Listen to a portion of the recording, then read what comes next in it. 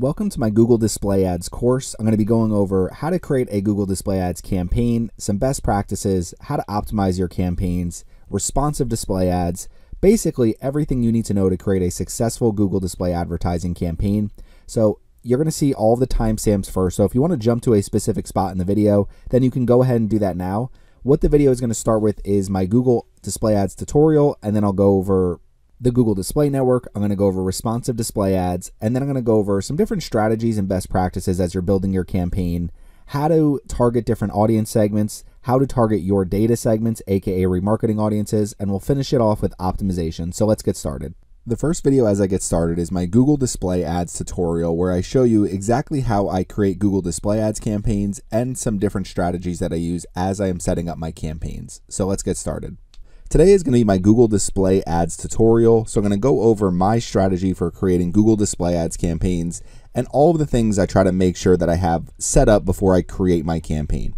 So you can see here I'm in my Google Ads account, so that's where you need to get started. You need to make sure you have a Google Ads account, and the first thing I always do before I launch any campaign is make sure I'm setting up conversion tracking. So if you don't have conversion tracking set up, this is what you want to do now. And conversion tracking is going to vary based on what your goals are. So for example, if you have a Shopify website and you're trying to sell products, you can use the Shopify integration with Google Ads, and you can easily set up conversion tracking and pass along value for what people are actually purchasing from your website, how much they spend, and you can track that all back to your campaigns. Now, if you have a different type of website where people are booking appointments or they're calling you by phone, whatever it may be, you need to make sure you're tracking all of your key performance indicators in Google Ads, because then you can actually optimize your campaigns for them. So to get started, I'm going to come in here to Tools and Settings, and what we're going to do is we're going to come to Measurement, and we're going to go to Conversions. So this is where you can create new conversion actions, or as I'm going to do right now, import conversions directly from your Google Analytics 4 account. So if I come over here to my Google Analytics 4 account for beachfrontdecor.com, then what I can do is coming over here to configure. I recently created an event called Affiliate Click. So it's tracking every time someone clicks on an external link on my website, and I've been able to exclude all the external links that are not affiliate clicks. So I just recently created this event using Google Tag Manager and using my Google Analytics 4 account. I will create a separate video showing how to track affiliate clicks. But what you can see here is I have this existing event here. So what I can do is I can mark this as a conversion. So if I click here, it's going to mark this affiliate click as a conversion.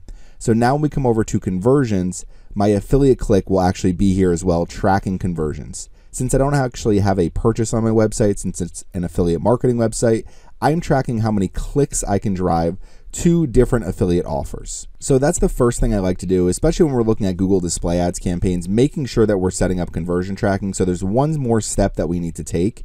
But what I would recommend doing at this point is going to the admin section and making sure that you have linked your Google Analytics and Google Ads accounts. So you can see I have my Google Ads account linked here. I have personalized advertising enabled. And if we come back over here to Google Ads, before we set up our conversion action, what we can do is we can go to Tools and Settings here, and under Setup, what we're going to do is we're going to click on Linked Accounts. So this will show all of the accounts that we've linked to our Google Ads account, and here's where you can link your Google Analytics 4 account. It's very easy to do since mine are both under the same exact Google account. So my Google Analytics 4 account, my Google Ads account, you can see I have it linked right here. Now it also pulls in my Farmhouse Goals Google Analytics account, so I could easily link some of these other accounts as well, but for right now I have this account linked here for Beachfront Decor, so that's going to allow me to actually do a couple of different things. First and foremost, we come to Tools and Settings, we come back to the Conversions page, let's go to Measurement, and we're going to go to Conversions. And what we're going to do now is we're going to click on New Conversion Action, and we're going to import. So we're importing data from Google Analytics, and we're going to choose Google Analytics 4 Properties, Web, and we're going to click on Continue. And now you can see my affiliate click analytics event. So if we come back over here, this is the same conversion over here. If we come to Configure and we go to the Conversions page, you can see we have this affiliate click conversion, and over here we have affiliate click as a conversion. So we're going to select this and we're going to import this as a new conversion action. So that's what you want to get started with, is make sure you're using conversion tracking. And what I would recommend doing is for your conversion tracking, if we come down here, this is going to be set to Other. We're going to click on this and we're going to edit the conversion real quick. So we're going to click on Edit Settings. So you can see here the conversion name is Beachfront Decor, affiliate click, goal and action optimization. Since I'm just tracking affiliate clicks, we're going to set this as other. That's perfectly fine. A primary action used for bidding optimization, and we're just going to be using $1 as the value. So what that means is it's going to count each individual conversion action as one conversion. So we'll click on save here. It doesn't matter whether it's $1 or it's just counting one. Every single click is going to count as one. The source will be Google Analytics 4. It's a website conversion. It's called affiliate click in Google Analytics 4. It's my Beachfront Decor GA4 property name. We're going to count every single conversion because every click is valuable. It could lead to an affiliate sale. And then click through conversion window. It's set to 90 days. So you can set this to a shorter period of time. You can keep it at 90 days. So I'm fine with keeping it at 90 days because I like to know how everything is performing. It doesn't have to be a short period of time. The attribution model, I would recommend using data-driven. So data-driven is actually able to look at all the clicks along the path to conversion and give them each a value. So there's different attribution models here. I would not recommend last click or first click because they're only looking at one click on the entire journey. And with display, somebody might see multiple ads, click multiple ads. Somebody might click a search ad. Somebody might find you organically. Somebody might find you on social media before they actually convert. So you're looking at all the different paths for a conversion, and it's going to give some credit to clicks on the path that happened from your display campaign. So first things first, we have our conversion tracking set up. So we click on done here. The next thing we want to do is we want to come over here to tools and settings. We're going to go to shared library and we're going to go to audience manager. So we want to make sure we're creating remarketing audiences, which are also referred to as your data segments. So with your data segments, if we click on the plus sign here, you can use website visitors, app users, YouTube users, or you can upload a customer list. And you can create custom combinations using multiple remarketing lists. If we come to your data sources here, you're going to see I have 3 different data sources for this account already. I've linked my YouTube channel. I don't get enough views on my YouTube channel for Beachfront Decor to actually target it with campaigns. I have the Google Ads tag implemented on my website, and I have Google Analytics 4 linked to my Google Ads account like I showed you earlier. So what we're able to do is use our remarketing audiences through Google Analytics 4. There's one more step you need to make sure that you take before you can set up remarketing, and that's coming over here to Google Analytics 4, and we're going to come over to admin. Again, you want to make sure your accounts are linked first and foremost. And then the other thing you want to do is under data settings, you want to come here to data collection, and you want to make sure you enable Google Signals data collection. This allows you to create your data segments, aka remarketing audiences. So you need to make sure this is clicked over here and you have this check mark. As we scroll down, you also need to acknowledge the user data collection acknowledgement. So just click down here, read through, acknowledge it. And now what you're able to do is actually create your own remarketing audiences that you can target with your ads. I have some different videos on my channel that would be helpful if you're looking for more information specifically about conversion tracking or remarketing. So over here, I have a Google Ads remarketing tutorial for 2022. I also went over specifically Google Display Ads remarketing, aka your data segments tutorial. I recently created that video about a week ago and published it. And then I also have my Google Ads conversion tracking tutorial for 2022. So all 3 of these can be very helpful if you're looking for more information on conversion tracking and remarketing. So let's come back over to our Google Ads account. So we have our Google Analytics 4 account linked to our Google Ads account, and we've enabled Google Data Signals. So we're able to create our own audiences and our own segments now. So I'm going to come over here to your data segments, and you can see here I already have a couple of different audiences created. You can click on the plus sign here, click on website visitors, and create your own audience segments. You could either say visitors of a page URL contains, and just basically put your own website here, beachfrontdecor.com, and that would make an audience of people who have visited your website.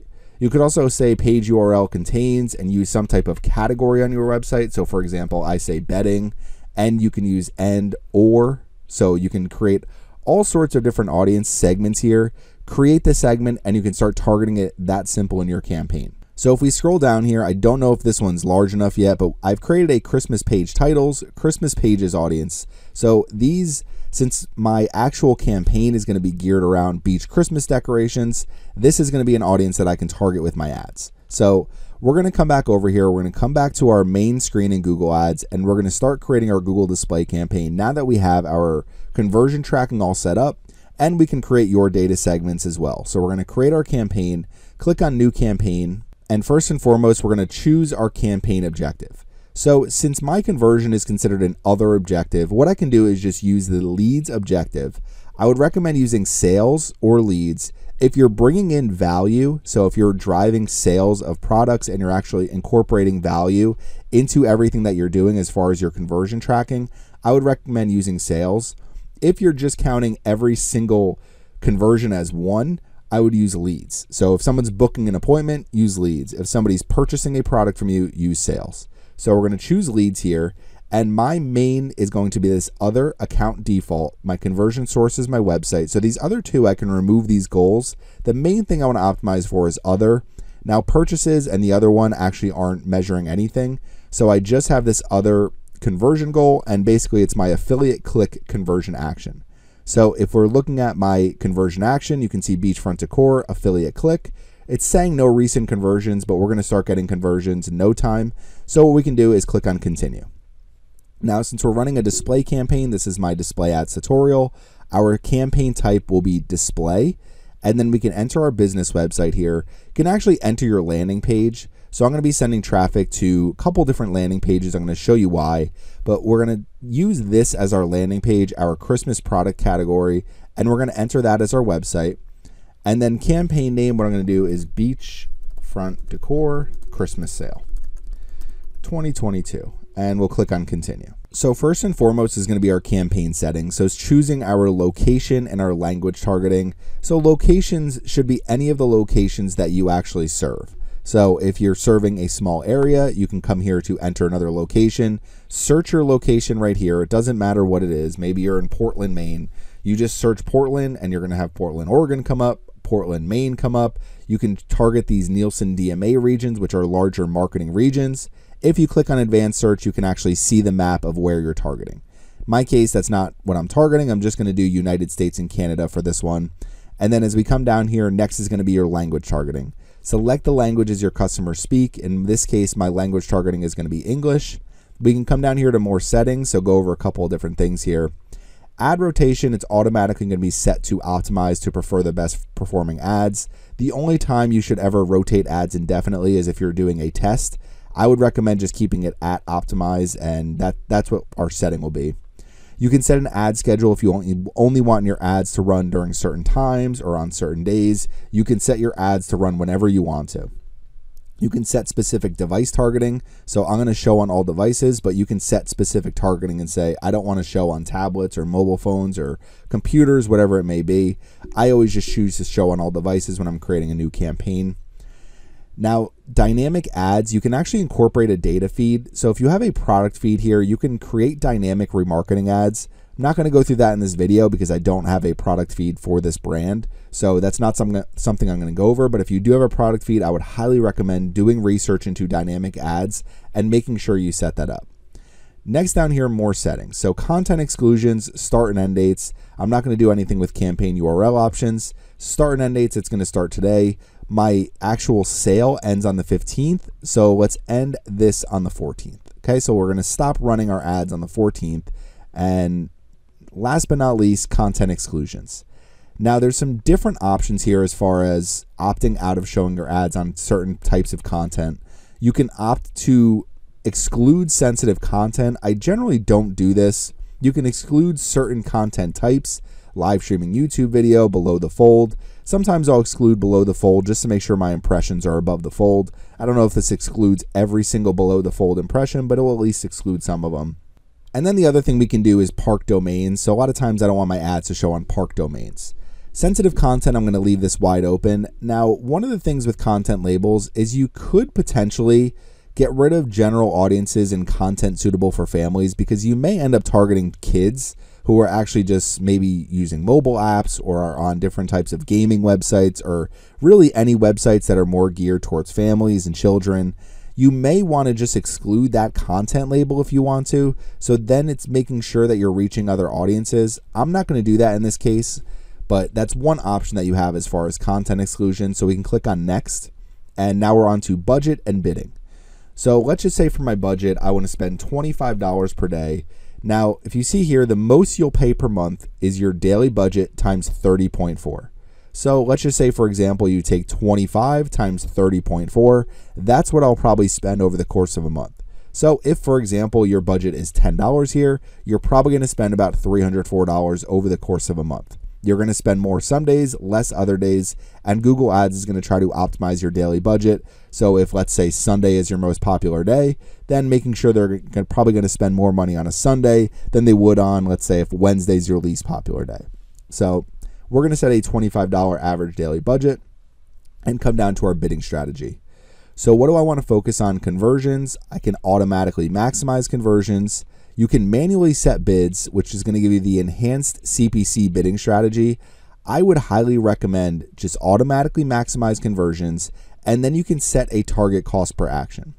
So in this case, for a target CPA for me, what you need to understand is how much each conversion is worth for your business. So if each conversion is worth $10 for my business, which it's not, but let's just say each conversion is worth $10 for my business, then I'd probably want to go with this typical target CPA of $350. Because that means I'm driving a positive return on ad spend.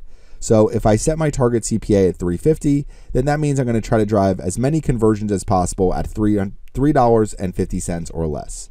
You're paying for interactions. So we're focusing on conversions. We're automatically maximize conversions, setting a target cost per action, and we're just going to set the recommendation they have here. And over time, what we want to do is get this target CPA as low as possible. So let's click on next. Now here's where we start setting up our targeting. So who is going to see our advertisements? The first thing you're going to see here is optimized targeting is set up for you. So what Google Ads is doing is they're using our targeting signals. So any of the different segments that we're targeting, they're going to use that. They're going to use our landing pages. They're going to use our assets. And what they're going to do is they're going to try to find people that are going to be more likely to convert at or lower than our current CPA.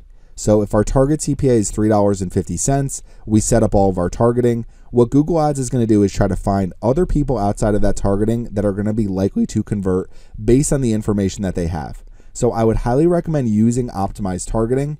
And then when you're adding targeting here, there's two different ways you can set up campaigns. Now, depending on how large your remarketing audiences, your data segments are, what I would recommend doing is if you get a lot of traffic on your website, let's say you're getting 10,000 visits a day, let's say you get over 100,000 page views every month, you're getting a lot of different people visiting your website, I would recommend setting up a separate remarketing campaign from your other types of targeting.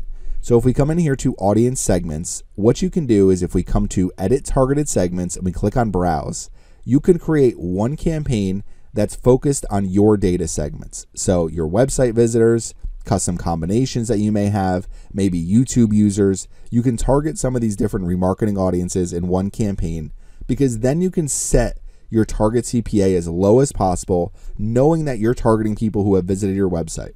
Now, while this website, my beach Christmas or my beachfront decor website, gets a decent amount of traffic, it's really not enough to me to actually separate my remarketing out into a separate campaign.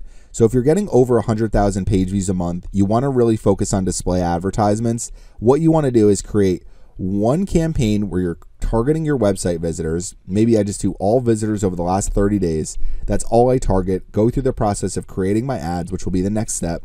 And I just target all visitors over the last 30 days. Now, what I would do for my own business is I'm going to edit my targeted segments. So I'm going to have all visitors over the last 30 days. And what I can also do is add these two different Christmas audiences here, which may not be large enough, but hopefully they're large enough after I start running this campaign and after we start getting more Christmas traffic. So I can target these three audience segments. We can come back over here. Now, one thing to keep in mind is Google Ads says they're going to be removing similar segments in August of 2023, and you're not going to be able to create any new ones by May 2023. So we have them now, so we can target some of these different similar segments. Just in case somebody watches this actual video, I'm not going to be targeting similar segments in this campaign, but what I would recommend doing is targeting them for now because they'll continue to work until August 2023. So we might as well target our similar segments because we're targeting people who are very similar to people who are visiting our website or watching our YouTube videos. So in this case, I'm not going to target them, but I would recommend, if you have them in your account, target them until they go away.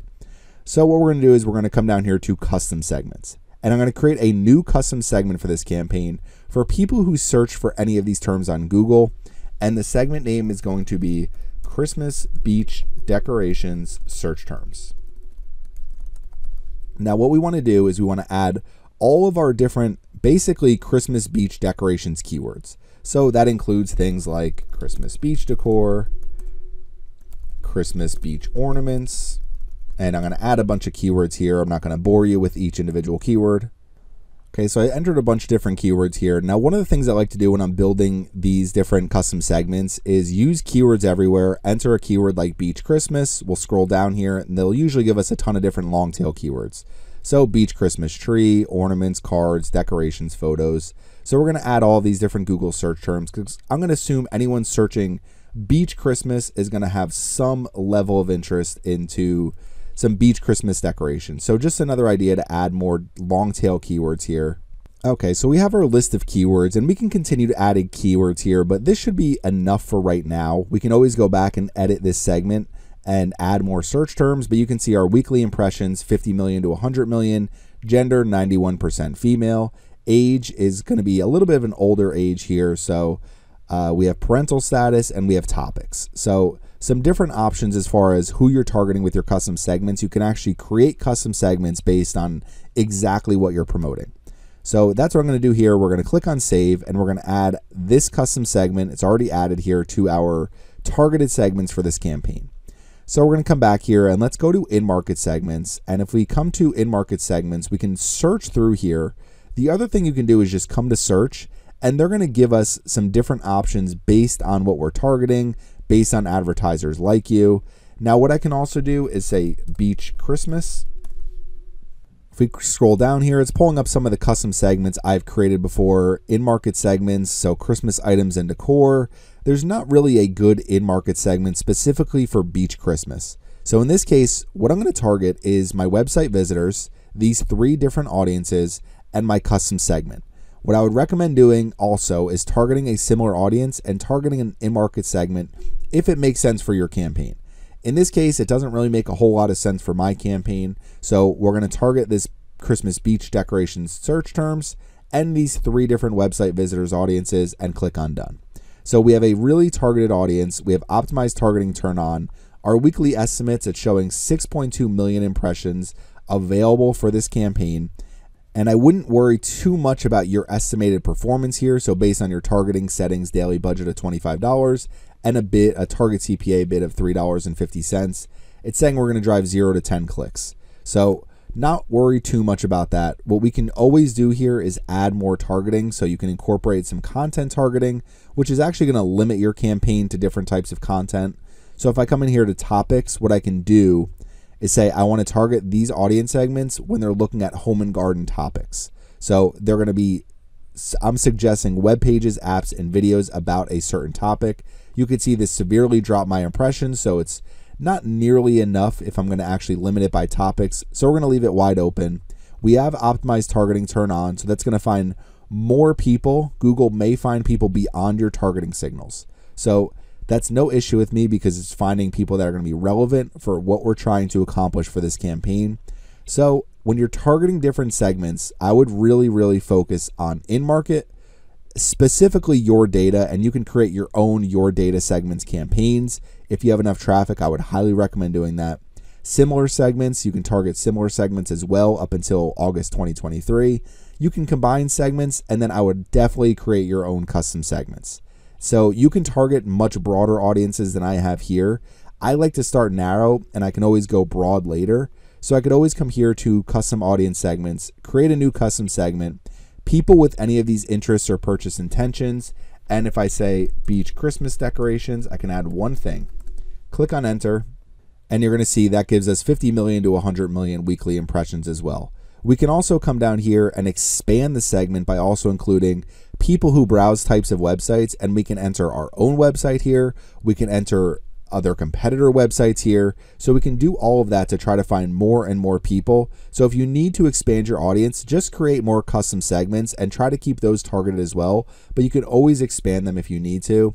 And there's definitely larger, if we come back over here, larger in-market segments that you can target. But in this case, there's just not a really good one for what I'm targeting for this campaign. So we're ready to click on next. We have our targeting all set up. Now we're creating our ads. So our final URL is already set because we set it at the beginning of our campaign.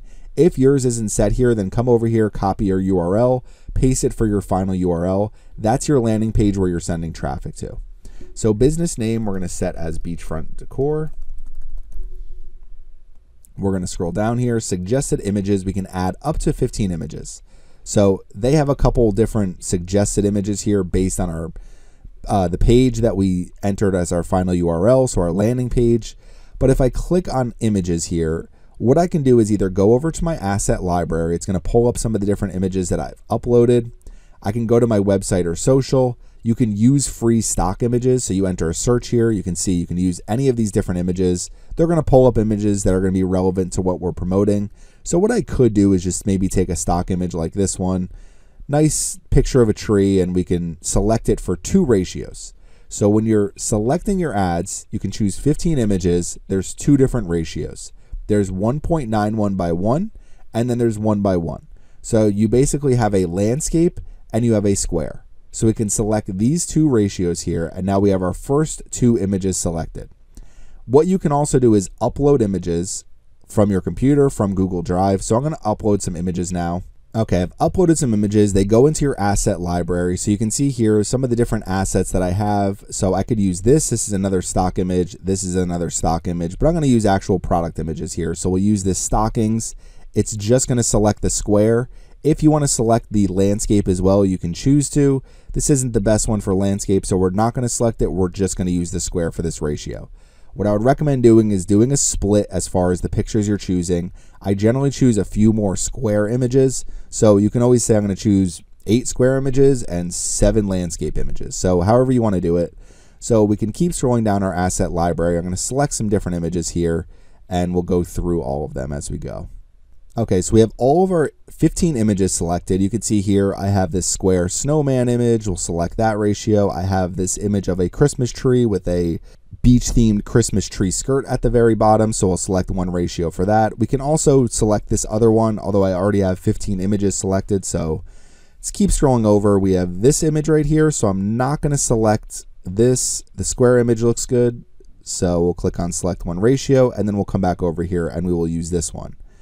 And we'll go to the bottom and select 2 ratios. Okay, so keep going over, review all of our images. So we have all of these different images here, all beach related, all Christmas related. So we're ready to click on save. We have all of our 15 images selected. I would highly recommend using all 15 images. There's really no downside. Now, if you're focusing on 1 or 2 products, and those products only have a few images, then just make sure you're using multiple images when you're creating your responsive display ads, because your ads are just going to continue to rotate and show different variations. And what Google Ads is going to do is serve your top performing rotation. So whichever is performing the best as far as your images, as far as your videos, as far as your logos, and your headlines, those are going to be what continues to serve to people as they drive conversions. So next is going to be videos. So I've already uploaded my videos to YouTube.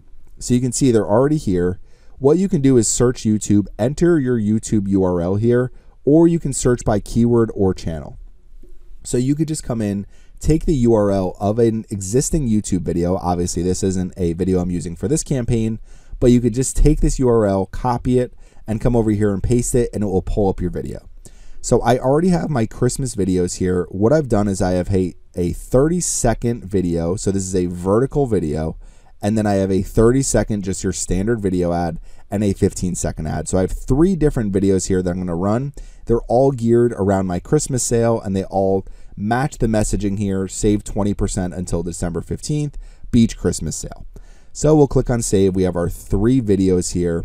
So we have 15 images. We have 3 videos. We're going to add our logos now. I'm just going to use these 2 logos. I have this 4x1 logo, and then I just have a square logo. So we have our 2 logos selected here. Get rid of that one. make sure we crop this properly. You want to make sure you look at your crop. So select this one ratio, and then we have our square logo. Select this one ratio. So one is 4:1, one is just a 1:1 logo. You can upload more than 2 logos if you want. I only have these 2 logos for my business, so I'm just going to use these 2. 15 images. We have our 3 videos. So we're ready to scroll down. Some of your headlines and descriptions have been pre-filled with suggestions from your final URL and previous high-performing ads. So they automatically fill in beach Christmas decorations. So I'm going to go ahead and fill out the rest of these headlines here. You want to make sure you're using all of your headlines. So they give you 5 different headlines, 30 characters each. What we're looking for is to create great ads. So right now our ad strength is average. So we need to create our 5 headlines. We have a long headline, which is 90 characters as well, and then 5 different description lines. So we're going to add all of these description lines, all of our headlines, and our long headline, and I'll go through them in a minute.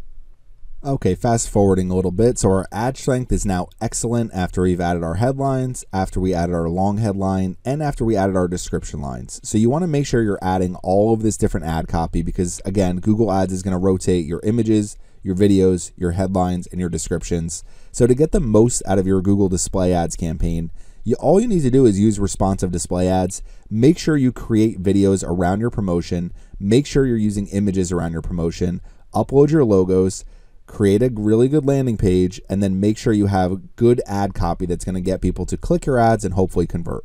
So I like to do different types of headlines. We just have a generic beach Christmas decorations, couple based around the sale, so save 20% on beach decor, coastal inspired Xmas decor, and elegant beach Christmas decor. So different ways to kind of show what we're promoting. Long headline, save 20% on beach Christmas decorations. And then for description line, shop the top rated beach Christmas decor, discover coastal Christmas decorations, 20% off, save 20%. So these are my ads now, and I have all of my ad copy set up. Couple different things we need to do. Additional format options. Use asset enhancements. Let Google enhance your assets and optimize your ad layouts. I keep this checked. Use auto-generated video. So if you're not uploading your own videos, if you didn't publish any videos to your YouTube channel, then what you can do is use auto-generated video. Personally, I'd rather just upload my own videos and give myself more control. Since I've added my own video content, they will only be used when my video content is not able to be used. So for the most part, they're probably just going to use my video content because I've offered a couple different video variations, and I have a vertical video, I have horizontal videos, so I have different types of formats. Include native formats, so I'll keep this checked as well. So keep all 3 of these checked. Auto-generated video is one that you could uncheck if you want to. Now, personally, it just depends on a matter of preference. It brings our ad strength down to good. I wouldn't worry about that too much. If you just want to focus on your images, your ad copy, don't worry about using auto-generated video, but I'll keep it checked for now and come down here to more options. So we have call to action text. So in my case, it's going to be shop now. You just want to use a call to action that's going to match what you want people to do on your website. So I'm going to do shop now, English, and click on more options one more time, custom colors. So I'm going to enter my 2 brand colors here for beachfront decor. Okay, so we have our 2 custom colors here. Show this ad on text and native ad placements, even when publisher settings may override your custom color selections. Keep this checked as well. Create ad. So we have our first responsive display ad created. What we're going to do is duplicate this advertisement, and we're just going to change the images. So we're going to keep our ad copy exactly the same. We're going to keep our videos. Everything is going to stay the same except for our images. So we're essentially running an A/B test of images from one ad to the other. So if one ad has images that tend to perform better than the other, then that ad is probably going to show more often. So we're going to come back over to our images, come back to our asset library. I'm going to choose all unique images. I'm going to have to upload some more images now. You can use other stock images as well. So maybe I'll choose a couple stock images, and then I'm going to use some different images. I'll fast forward to this part. Okay, we have our 15 images selected. Now keep in mind, if you see this watermark for Shutterstock, it's going to be removed when your ads actually run, but we have our images here. So I have 15 different images now. Make sure we crop some of these images to make sure they're looking at what we want them to look at. So we have a couple different ratios here, so it should be good there. Making sure we're cropping all of these. Okay, so these are all good images as well. We're going to click on save. So now we have our second ad, and all we've done is we've changed the images on this advertisement. You could also use different videos as well, so essentially just testing your visual assets, your images and your videos, and see if one ad performs better than the other. I only have 3 videos, so I don't have more to test, so we're going to apply our changes. So we have 2 different responsive display ads here. Now we're going to take it a step further one more time. So we're going to take our first responsive display ad here, duplicate it again, and all we're going to do is we're going to test our landing page. So we're coming over here. I have a different landing page, beach Christmas decor, nautical Christmas decor. So there's a bunch of different products for sale here. If somebody wants to search for cards, they can click on the link here, go to a bunch of different cards for sale, and hopefully click on learn more and go to one of our affiliate offers. So coming back over to our display campaign, we've duplicated an advertisement. So we're creating our third advertisement. But all we've done is we've duplicated our first ad, keeping everything the same except for the final URL. So we're testing landing pages now. So we're going to end up running 4 different advertisements. We're going to click on apply changes. So now we have this, the first ad we created, the second ad where we updated the images, the third ad where we duplicated the first ad and changed our landing page, and our final ad here, we're going to duplicate the second ad we created and do the same thing, just change the landing page. Okay, we updated our final URL here, so we've just pasted the final URL, and we're going to scroll down to the bottom, and again, we're going to click on, going very slow here, apply changes, and now we have 4 different advertisements running for this campaign, so we're ready to click on next. So we're going to click on next. It's going to go to campaign review. Don't think we'll have any errors here. Okay, so we have our campaign name, type, objective, and our goal, our final URL coming down here, locations, language, start and end dates, content exclusions, budget, bidding strategy, and our first ad group who we're targeting. Now I'm going to change a few things after we publish this campaign, so let's publish it. I'm going to show you the next thing that I generally do. So we have ad group 1 here. So what I would generally do is rename this ad group, and I'm going to call it your data segments, okay? So we're going to do your data segments. We'll click on save. Now within this ad group, we have the 4 different ads that we've created.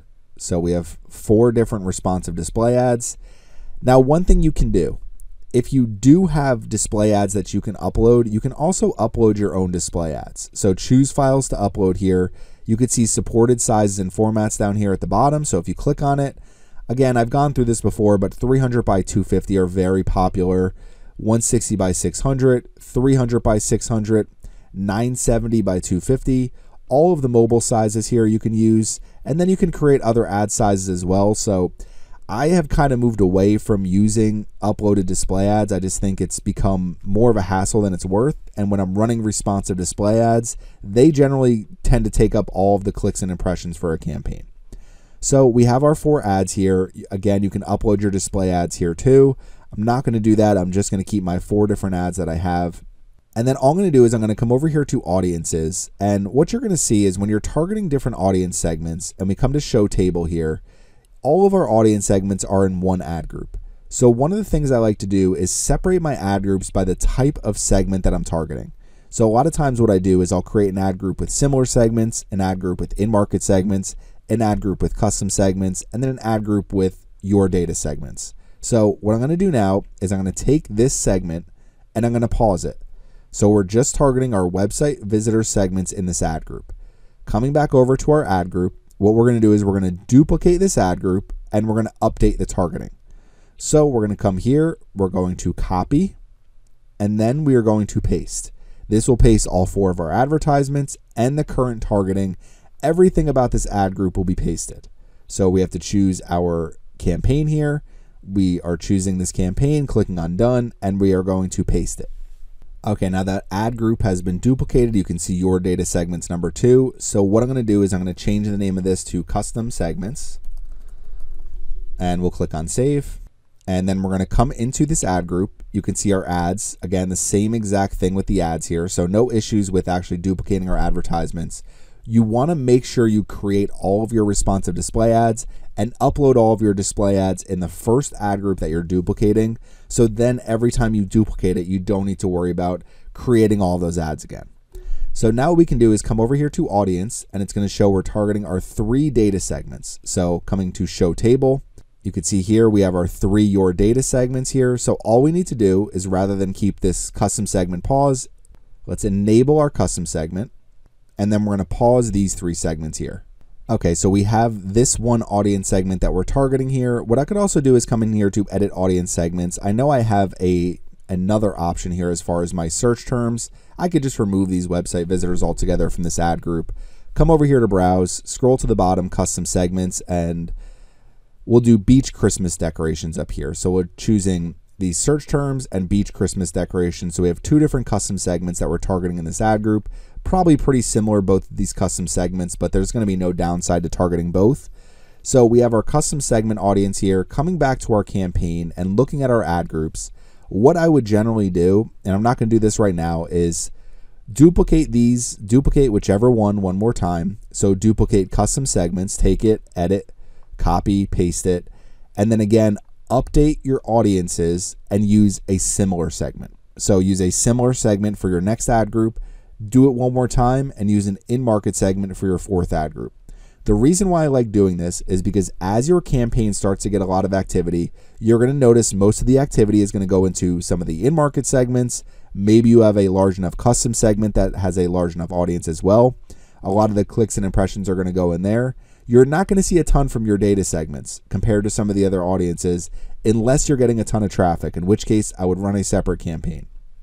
What you can always do over time is, if you're having no trouble spending your budget, pause some of these different ad groups. So pause this custom segments ad group and just let your data segments run for a couple days. What you need to do is continuously test, because you're trying to get this target CPA as low as possible. If that means targeting custom segments, if let's say they're converting at $2 per conversion compared to in-market segments, which are converting at $5 per conversion, you want to make sure you're running the ad groups that are actually converting for you.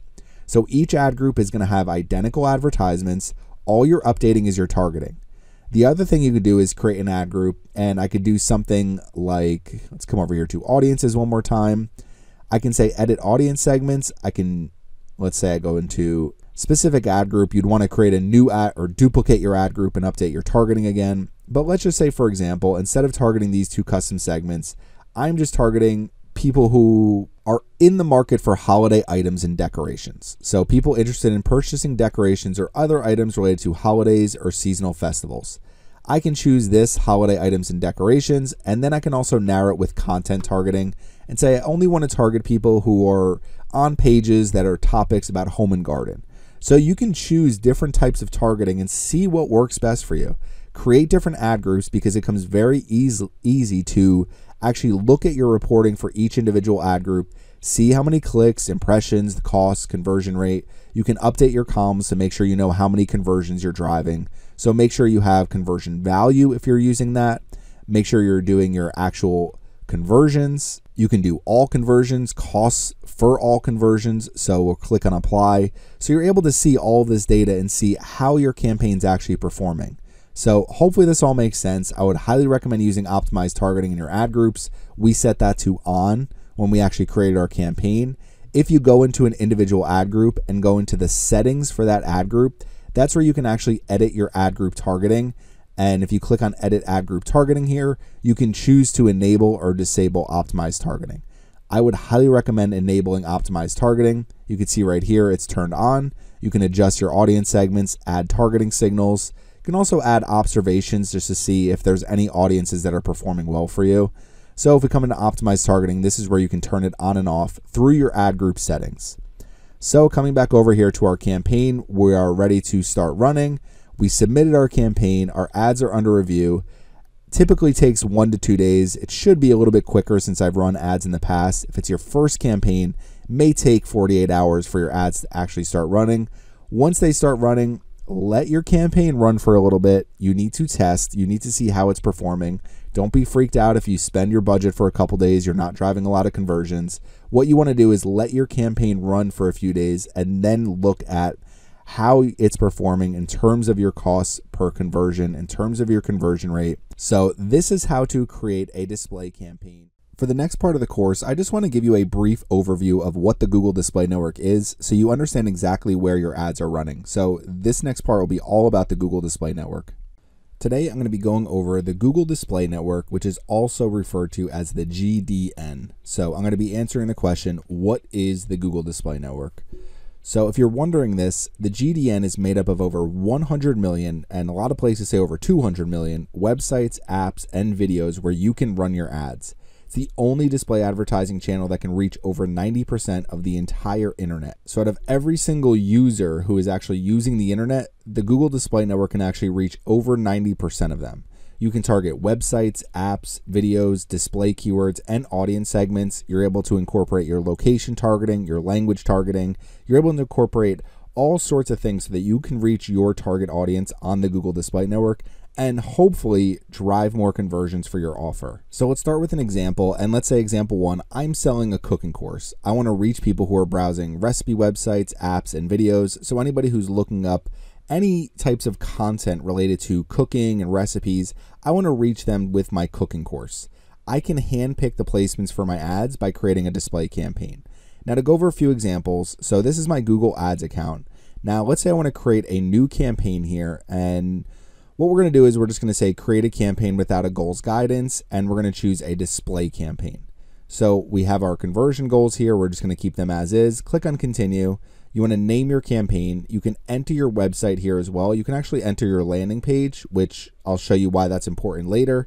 I'm not going to do that for this example. I'm just going to click on continue. Now you start with your location targeting, your language targeting. There's more settings down here as far as devices, ad schedule, ad rotation. You can set start and end dates. You can choose content exclusions, but I'm just going to come over here to targeting. So in targeting, the first thing you're going to see is optimized targeting is set up for you. So optimized targeting helps you get more conversions by using information such as your landing page and your assets. So when we went into create our campaign, you want to enter your landing page there because it's going to help them enable optimized targeting for you. Now they'll also use the landing page from your advertisements and all the information from your advertisements. So you don't have to worry too much about entering your landing page there. But if we come over here to add targeting, so one of the things you can do is come here to placements and suggest specific websites, videos, or apps where you'd like to show your ads. So if we click here, what we can do is we can actually search by word, phrase, URL, or video ID, and it's going to give us a bunch of different websites, YouTube channels, YouTube videos, apps, and app categories that we can target. So let's use my example of recipes here. We'll click on enter, and you'll see it pulls up 471 websites, over 1,000 YouTube channels, over 1,000 YouTube videos, 500 apps, and let's see if it pulls up any app categories. So nothing for app categories. Now, if we come over here to websites, you can see all of these different websites that we can choose to target with our advertisements. So when someone is, for example, going through allrecipes.com, we can target the entire website, gets 150 million to 200 million ad impressions per week. So we're able to tap into that and hopefully get more people to click on our advertisements and take advantage of our offer. So if we come over here to all recipes, you'll see a big advertisement right at the top here. And then as you scroll through the websites, you're going to see different ad placements throughout the website. So over here on the right-hand side, this is another ad that's part of the Google Display Network. So when you target allrecipes.com as one of your placements, that means your ad could show there. Now let's come over here to tasteofhome.com. Let's just say I'm looking up the best chicken noodle soup. So I come here, there's an ad right at the top. This here is a Google Display ad. So if we keep scrolling down, this I don't believe is actually a Google Display ad. This is powered by another advertising channel. But if we come down here, I don't believe this one is either. So this is part of another right here, best landing page builder. Obviously you could see my advertisements are all geared towards me. So Instapage, it's pulling up some different advertisements that I would be more interested in looking at. And then what you'll see is as we scroll down, this advertisement stays right here. So if you create a large advertisement just like this one, then you can have your large ad on tasteofhome.com. If we keep scrolling down, you'll see other advertisements here as well. This right here is an advertisement too. So the next thing I'm going to look at is we can actually just go to the Google Play Store, and let's just say I search recipes in the Google Play Store. You'll see all of these different apps: Food Network, Tasty, All Recipes again, Yumly.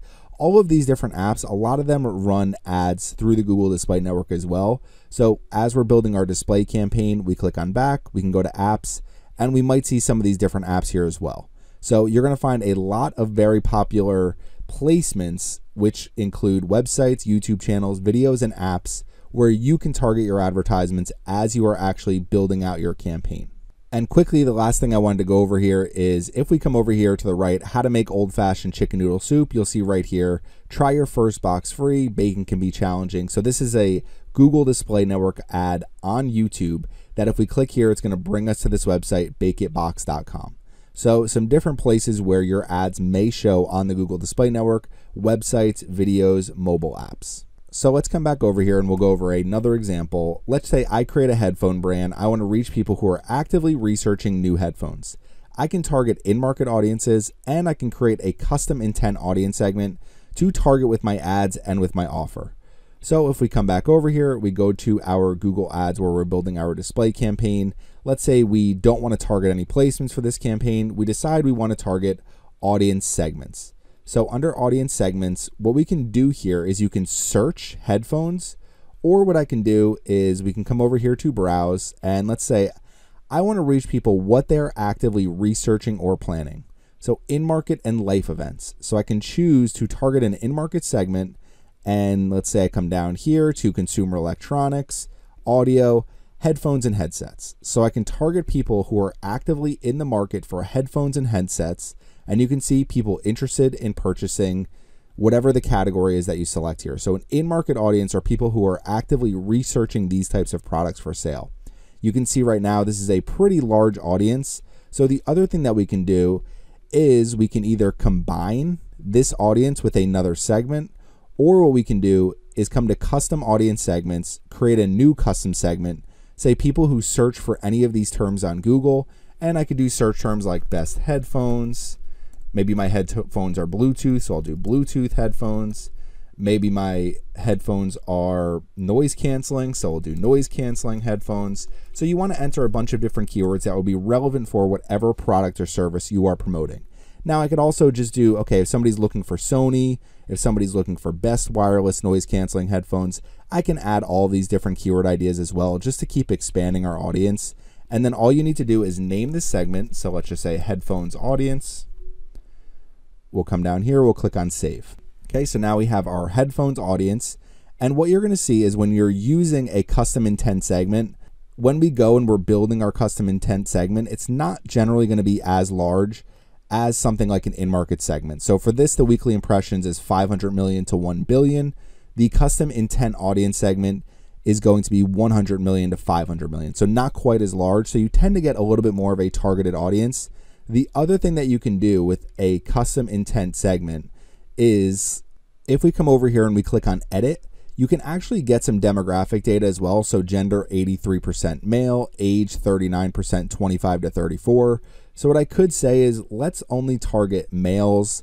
Maybe we'll go 25 to 54 with our headphone offer. Now 18 to 24 is a pretty large audience as well. So we could just go 18 to 54. We can target male. So you can also incorporate some of the different demographic targeting as well, non-parents. So you can try to choose male, non-parents, and just go 18 to 54.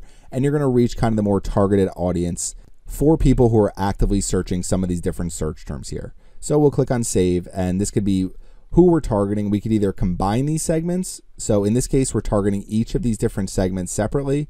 Or what we can do is if we come back, we can combine these two segments, one in-market, one custom segment, and people have to be a part of both of these segments in order to see our advertisements. So some different ways to target people on the Google Display Network.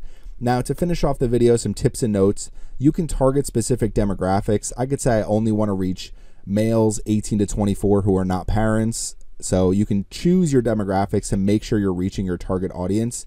You can choose language targeting, device targeting, and location targeting.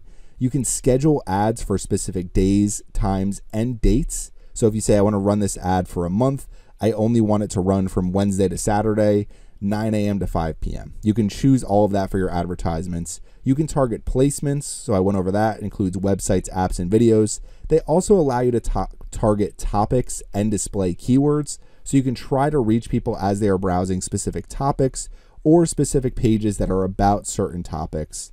And then you can target some of the built-in audiences like in-market audiences. You can create some of your own audiences using custom intent. And then last but not least, people who have interacted with your business already. So if we come back over, you can target your data in similar segments. So if I click here, since I have my YouTube channel linked to my Google Ads account, I can target people who have watched my YouTube videos, who have liked my YouTube videos, who have subscribed to my channel, who have viewed one of my video ads. So you can target people who have actually interacted with your business before. I can target website visitor audiences, so anybody who's been to my website over the last 30 days, people who have purchased. So there's a lot of different audiences I can target. Last but not least, similar segments. Those are created from your data segments, so website visitors and YouTube users. And once Google Ads gets enough data, they'll automatically create your similar segments, and you're going to see similar to all visitors of Beachfront Decor. I can choose this audience, and it's going to find people who are similar to other people who have visited my website. So they're going to use demographic data, interest data, basically what people are browsing and looking up actively, and then put people into some of these similar segments as well. Very similar to lookalike audiences on Facebook ads, if you're familiar with that. So for the next part, I go over 12 different Google Display Ads best practices, just some things to keep in mind to help you drive the best possible results with your campaigns and really keep your return on ad spend as high as you possibly can. So let's get into it. Today, I'm going to be going over 12 Google Display Ads best practices and strategies that you can incorporate in your own campaigns. So I'm not going to be going through each individual strategy into too much detail because I have videos on my channel already that will help you with each individual strategy. So I am going to actually refer you to some of my different videos throughout this video tutorial to show you how to set up things like conversion tracking, to show you what smart bidding strategies are, so you understand how to set up your data segments. So in this, I really just want to go over best practices. Use this as a checklist to make sure you're using all these things in your campaign if you are able to. So let's get started with number 1, conversion tracking and a smart bidding strategy, and incorporate value if you're able to as well. So if we come over here to my Farmhouse Goals account and we go to Tools and Settings, under Measurement, what you want to do is click on Conversions. In this conversion screen, this is where all of your key performance indicators should be.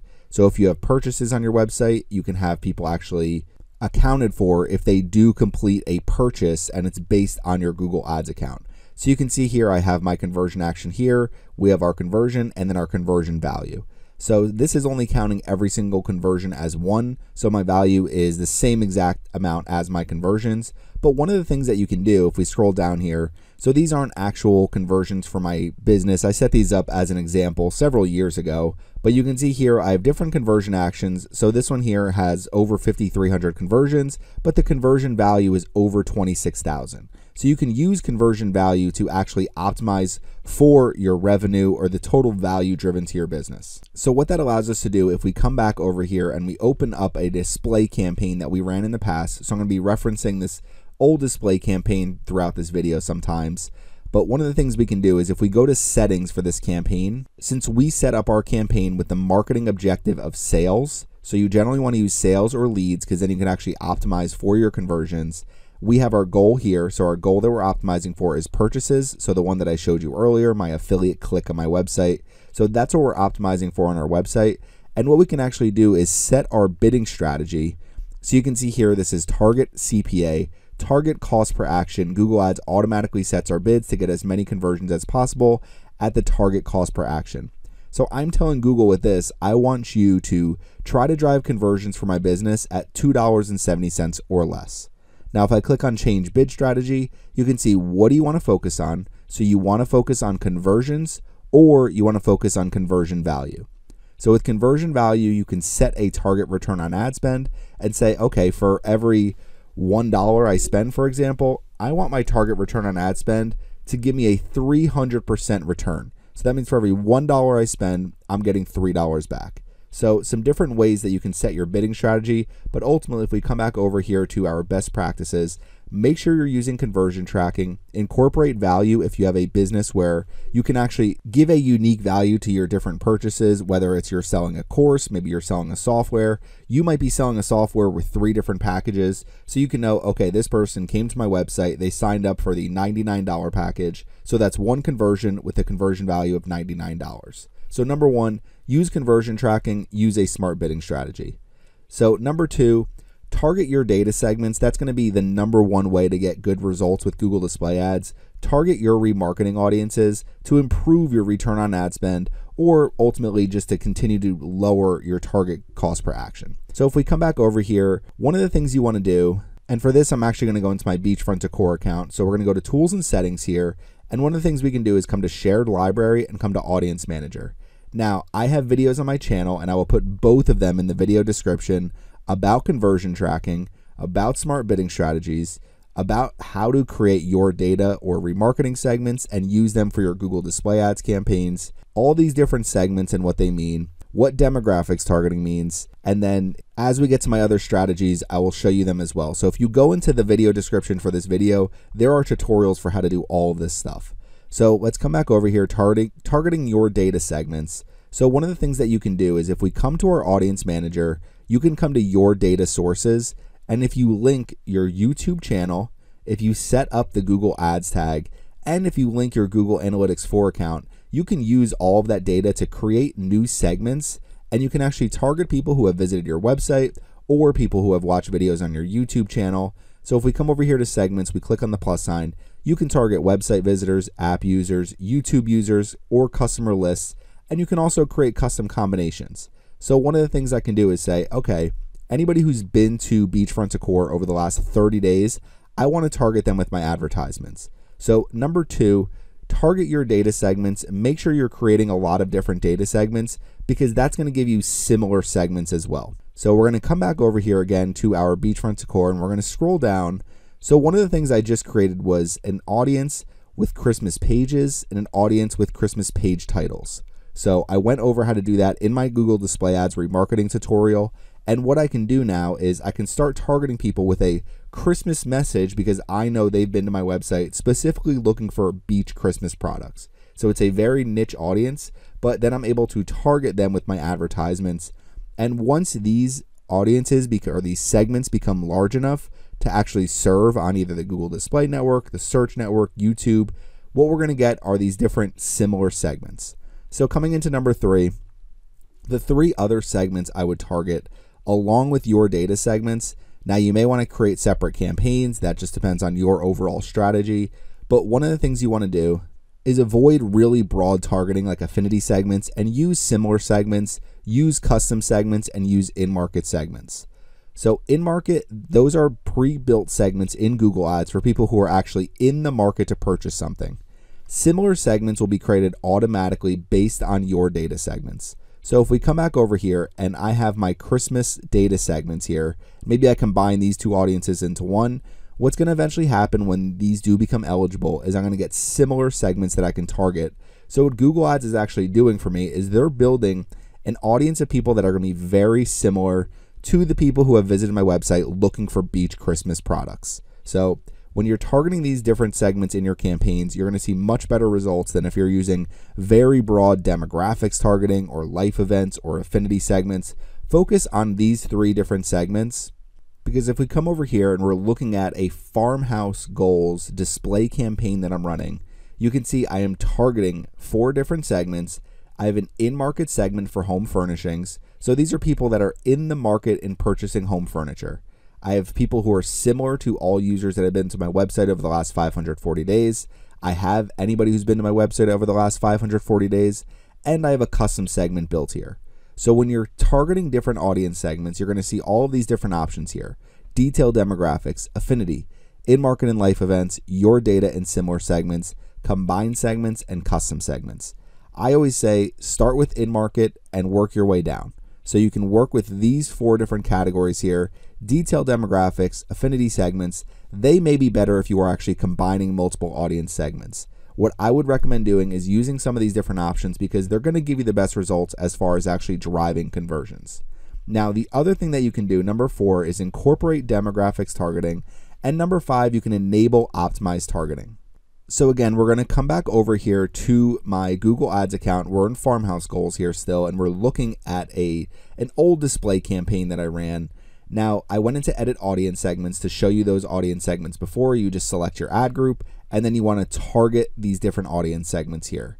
Now, with demographics, what you may see is you're getting a bunch of clicks from one specific demographic in terms of age, gender, household income, parental status. So you can incorporate demographics targeting as well. So if we click on edit demographics, we choose our ad group.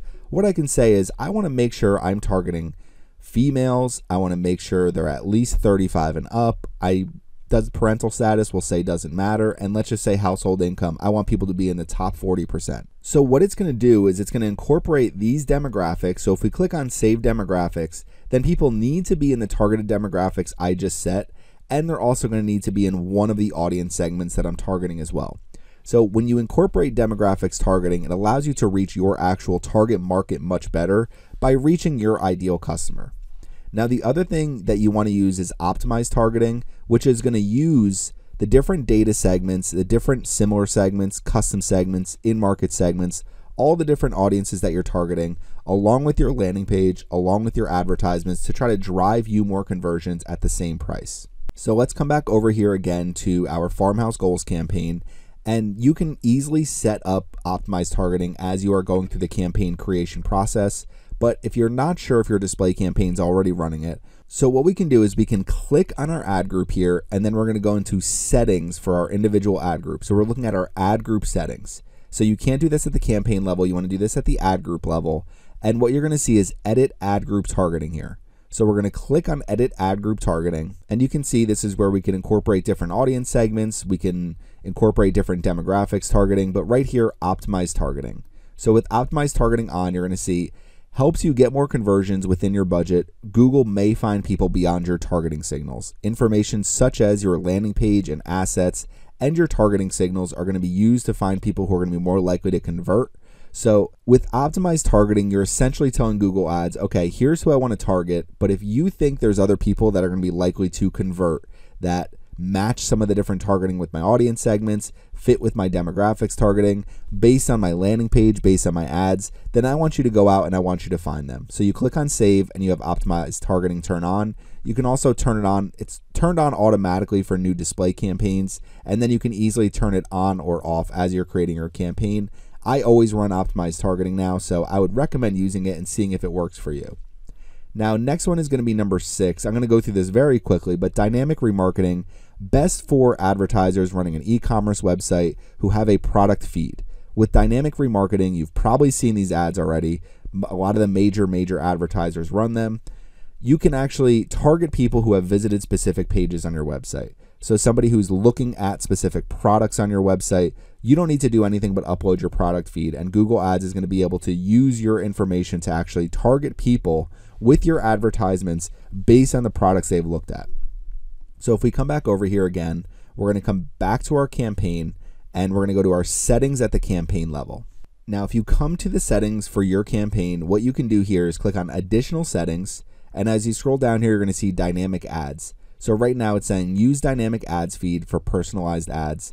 You'll need to create a feed of your products or services. So if you don't have a feed already, then you're not going to be able to do this.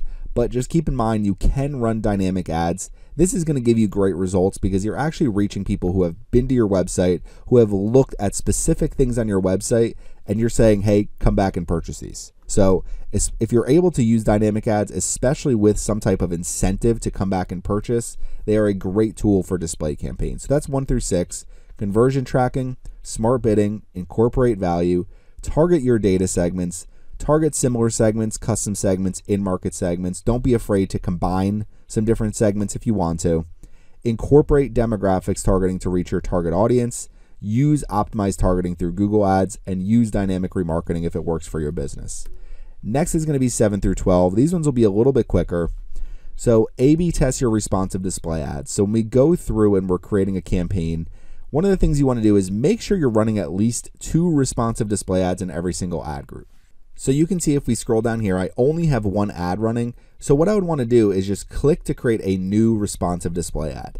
Now, the other thing that you can do is upload display ads as well. You may want to stick with some of the main sizes. What I have found is if I'm running responsive display ads, my uploaded display ads really don't get too many clicks or impressions anymore.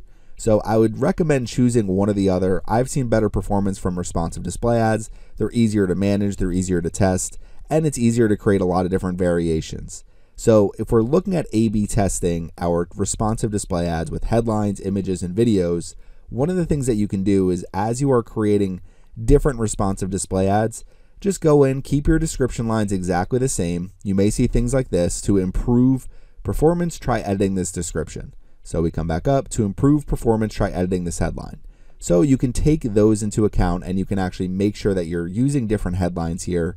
But one of the things you may want to do is you have your advertisement already created. So we'll just come down here, we'll click on cancel. We're going to leave this page. And what we can do is we can take our existing ad here, click on edit, copy the advertisement, and then paste the advertisement, which is going to give us a second responsive display ad here. Make sure we choose the right campaign and ad group. We'll click on done and we'll click on paste. Okay, so I have my new ad pasted in here, so we can click on dismiss. You see this is the existing advertisement I've been running. You can see the performance here. So one of the things that we can do is with our new advertisement, just click to edit it. You don't want to change a ton of things, otherwise it's not a true A/B test. So what you want to do is just come in here, and one of the things I like to do is just keep all of the ad copy exactly the same. So we're not going to change anything with the ad copy. And one thing we can do is upload some different videos here. So try different video formats, try different lengths with the video formats. The other thing we can do is add different images as well. So making sure that we're updating some of the different images that we're running, some of the different videos that we're running. So what you could do is first go through your initial advertisement, your initial responsive display ad, look to see if there's any underperforming headlines, look to see if there's any underperforming description lines like we showed earlier, change those, update your ad, and then what you want to do is duplicate it, upload some different videos, upload some different images here. You don't have to change much else, and that's going to allow you to actually test different things against each other, whether it's headlines, images, videos. You could just create two completely different responsive display ads that are going to the same offer and see if one performs much better than the other. And then you can always A/B test things over time. So the other thing that you can do very easily is A/B test your landing pages. So same exact concept that we just did. So one of the things that I like to do is if we have our two advertisements here, so we're just going to click on cancel. We'll pretend like we changed a few things in this advertisement, even though we didn't. And then what you can do is you have your two different advertisements running to one landing page. We can take both of these advertisements, do the same thing, copy and paste. And that's going to give us two new advertisements. And all you need to do is go into the different advertisements, click on edit, and the only thing that you need to adjust through your edit is the final URL. So that's the easiest way to A/B test your landing pages. And as long as your settings are to actually just optimize your ads, then Google Ads will continue to serve your best performing responsive display ads. So when you're looking at your campaigns and we go into settings here and we click on our additional settings, ad rotation, optimize to perform the best performing ads. Now, one thing you could do is do not optimize, just to allow them to rotate indefinitely for maybe a week, but you have to make sure you remember to go back and optimize them. However, if you are incorporating new ads, usually Google Ads will start to rotate some of your different advertisements in and see if any of them are performing better as well. So coming back over here, A/B test your responsive display ads, create multiple responsive display ads, and then A/B test your landing pages. So just see if you're able to get a lift with some new headlines, with some different landing pages, see if any of those help your actual cost per conversion and help your return on ad spend. So 7 and 8, A/B testing. Number 9, kind of a simple one. I mean, improve your offer, highlight your unique selling proposition. So if you're running your advertisements and you're just not seeing conversions, you need to go back and see what your offer actually is. If all you're doing is saying, here's my business, click on my ad and come see my business, it's not really going to help you actually drive conversions. So what you're trying to do is reach your customers' actual pain points.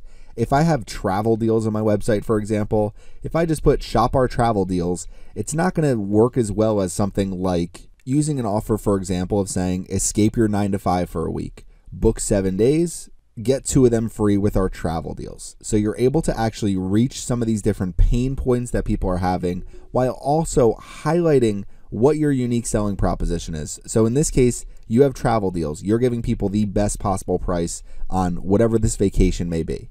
You're trying to improve your offer by saying, not just book our travel deals, but instead say, escape your 9-to-5, book 7 days, get 2 of them free. So one of the first things that I ever look at if a new client or somebody is telling me that they can't drive conversions is what their actual offer is. Is there some type of discount? Is there some type of actual unique selling proposition that they're not going to get from anybody else? I could have a credit card advertisement running all day, but if there's no real offer for signing up for my credit card, maybe it's get $300 cash back. Maybe it's spend this much in the first couple months and get no interest for the next 6 months or whatever it may be. So improve your offer, highlight what you're actually selling, and make sure you understand that if your selling point isn't good enough, you need to make it better, or your Google display ads aren't going to work and you're not going to drive as many conversions in general. So just improving your offer, highlighting what you're selling, highlighting why people need it, and what type of pain problem you're fixing, that all needs to be there in your Google display ads. So coming down to number 10, narrow targeting to relevant content using topics or keywords. So if we come back over to my campaign here again, one of the things you can do is incorporate top content as well. So in this case, I haven't added any topics, I haven't added any keywords, I haven't added any placements. You could add placements as well, but if you start adding placements, just keep in mind, if you start adding placements here, it's going to limit your audience segment targeting, your demographics targeting, just to the placements where you select. So you may need to come in here and add hundreds of websites, hundreds of YouTube channels, different mobile apps if you want to target them with your placements as well. So I would recommend using display or video keywords or using topics. I like using topics a lot because I can come in here and quickly say add topics, select my ad group. So we have ad group 1 here. You can set your topics to targeting, or you can set them to observation. In this case, we're going to choose targeting. Since mine is all related to home and garden, what I can do is just come down here, say, okay, we want to target pages related to home and garden. Maybe I could find some other options here that are going to be somewhat relevant to what I'm promoting, but let's just say I just want to target home and garden topics. Then what that's going to do is it's going to limit my actual content targeting to this home and garden topic. So that's going to include any websites, YouTube channels, apps that are related to home and garden. So you would think theoretically, if I'm targeting some of these different audience segments that are interested in purchasing farmhouse furniture on my website, that's what my actual display ads campaign was for. So if I'm going through and I'm actually trying to target people to purchase furniture, then it would make the most sense to try to target them when they're researching pages about these different topics, because then they're going to be more actively in the market for those types of products than they would be if, let's just say, they're listening to their favorite comedy podcast. So different ways to target people and narrow your targeting to specific content like topics, placements, display or video keywords. I think placements limits it a little bit too much. So what I would recommend is relevant content using topics or display keywords. Now, number 11, remove non-converting audience segments and placements. So you're going to start getting data for your campaign, and I didn't run this campaign long enough to really see anything that's that out of place or anything like that. But if you come over here to audiences, so we're targeting different segments for this campaign, and we click on show table. So we're looking at our all-time data. One of the things you may see is that certain audience segments are getting way more clicks and impressions. Certain audience segments aren't getting any clicks and impressions at all, and certain ones have a higher or lower conversion rate. So one of the things we're seeing here is I have my in-market home furnishings audience segment. I have this custom segment I built with furniture search terms. So basically a custom segment with all sorts of farmhouse furniture search terms. So one of the things that we can see if we come back over here to our audience segments is we had actually 0 clicks from our similar segment and our all users segment. So what you may want to do, put them in their own ad group and then pause your other ad groups with different targeting types. Or what you can do is run a completely separate remarketing campaign, and you can incorporate your similar segments in your remarketing campaign as well. So let's look at some of this data here. We have our in-market at the top and our custom segment at the bottom. So for this, we have 127 clicks, 16 conversions, 815 clicks, 23 conversions. Now you're going to see my conversion rate was much lower over here for this in-market audience segment, but my average cost per click was also much lower for this in-market audience segment, whereas the custom segment, my cost per click was much higher, my conversion rate was higher. Now looking at the data for both, they actually converted at the same exact cost per conversion. So kind of unique there. And you're seeing for the in-market segment, 815 clicks, a cost of $62. So obviously a much less average CPC. And for our custom segment, it's 127 clicks, $43, but the conversion cost per conversion ended up being exactly the same. So for these, you're not really seeing much out of either audience segment, that one is much better than the other. So if you are targeting multiple segments like this, then what you may want to do is actually just pause or remove a segment altogether, just while you're testing and looking at other audience segments. What I could also do is combine this in-market segment with this custom segment. Since they're performing very similarly, I can look at these audiences the same and say, okay, if I'm promoting furniture, then I have my Farmhouse Goals furniture audience, and it's a combined segment with this in-market and custom segment. Now, the other thing that you can do is you can come over here to your content, and if we come over here to placements, and we're looking at our placements report all time, you're going to see you don't have any placements, but what you can do is see where our ads appeared. You can also see where ads showed here as well. So if we click on where your ads appeared, you can see a lot of my ads are going into mobile apps. So there are ways to exclude mobile apps from your campaign. I will show you how to do that in a minute. So if you don't want your ads going through a mobile app, now I was driving conversions through mobile apps. So in this case, it wasn't really the end of the world. So as we scroll down here, you're going to see there's other websites here as well. So some of these websites are not the greatest websites, and you see them all the time in your placement reports. But as you start getting more clicks and impressions from different placements, you can actually come in here and I can exclude some of these different mobile apps. So you select your mobile apps, edit, exclude from campaign, or exclude from your ad group. So that's one option that you do have as far as exclusions for some of these different placements. Now, what you can also do with your content and exclusions, if you don't want your ads to show on mobile apps, what you can do is select here placement exclusions, and then you're going to click to exclude placements. You can add placement exclusion from your campaign, and you come to app categories, and it takes a little while, but you have to exclude every single app category. So that means your ads are not going to show up on any app category, which effectively removes mobile apps from your targeting. So you just keep selecting all of these different mobile app categories, click on save, and once you have them all selected, then your ads will no longer show on mobile apps. So coming over here, remove non-converting audience segments and placements. You can remove mobile apps altogether as well using the method that I just showed you. So some different options here going 1 through 11. Last but not least, number 12, optimize ad rotation, set frequency management. These aren't necessary that you need to do them, but if you are testing your ads a lot, then what you do want to do is come over here to settings, and you want to just rotate your ads indefinitely for several days, maybe a week or two, depending on how long you're running your campaign for, and do not optimize for a little bit while you start to get more and more data. And then as you have more data, then click on optimize. Google Ads will continue to prefer the best performing ads. So some different options as far as which advertisements are showing up. And then frequency management, let Google Ads optimize how often your ads show. Now, I'm sure you've been browsing the internet before and you feel like you're seeing the same ads over and over again. So to avoid doing that to other people, set a preference on frequency management, manage impressions for the whole campaign to something like, let's say, 5 per day. We click on save, and then people aren't going to see your ads over and over and over again. So this is also called frequency capping. Now they have frequency management, same exact thing. Just make sure you're not showing your ads over and over to the same exact people. So we come back over here. These are some different strategies and best practices. Some of it might seem pretty simple. Some of it might seem a little complex, but going through them one more time. Conversion tracking, smart bidding that's optimizing for conversions, incorporate value if you have it. Your data segments, similar segments are going to be based on your data segments. Create your own custom segments for people who are actually looking up specific search terms in Google, and use some of the built-in in-market segments. Incorporate your demographics targeting, use optimized targeting, and if you have a product feed or a service feed, you can use dynamic remarketing as well. A/B test your responsive display ads. There's no downside to running multiple responsive display ads with different headlines, different images, different videos, maybe A/B testing some of them with just different images, A/B testing some of them with just different headlines, or ad copy altogether.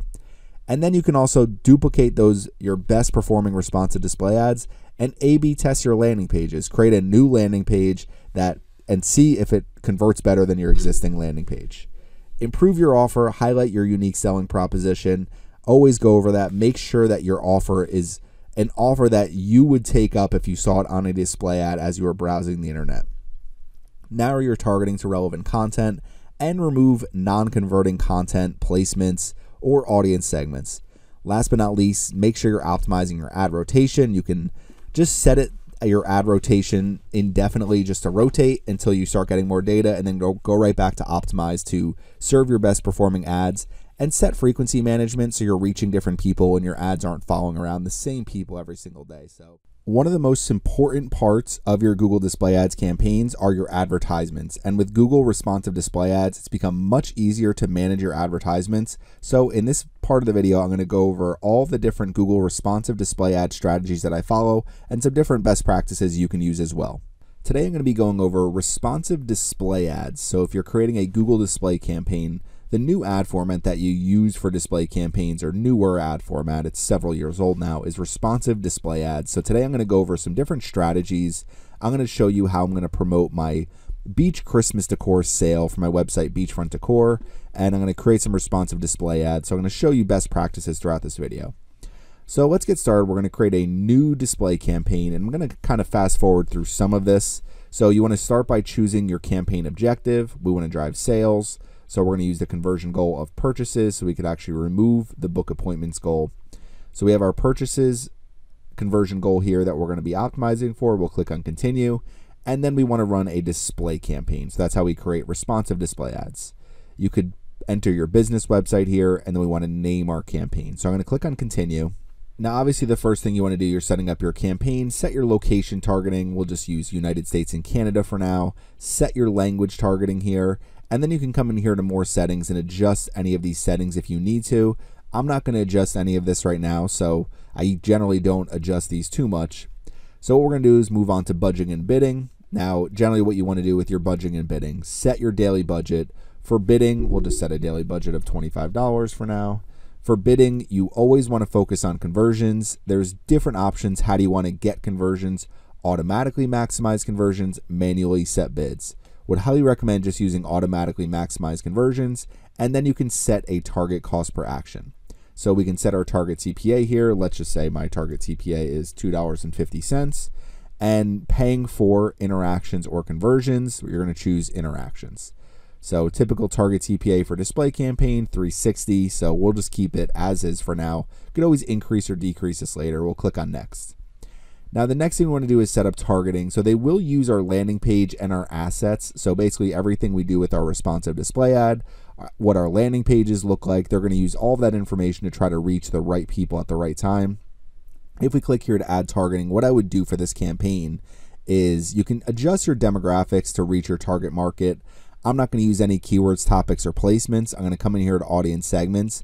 And what I would personally do is you can either search, let's just say beach Christmas. There's probably not an in-market audience for this.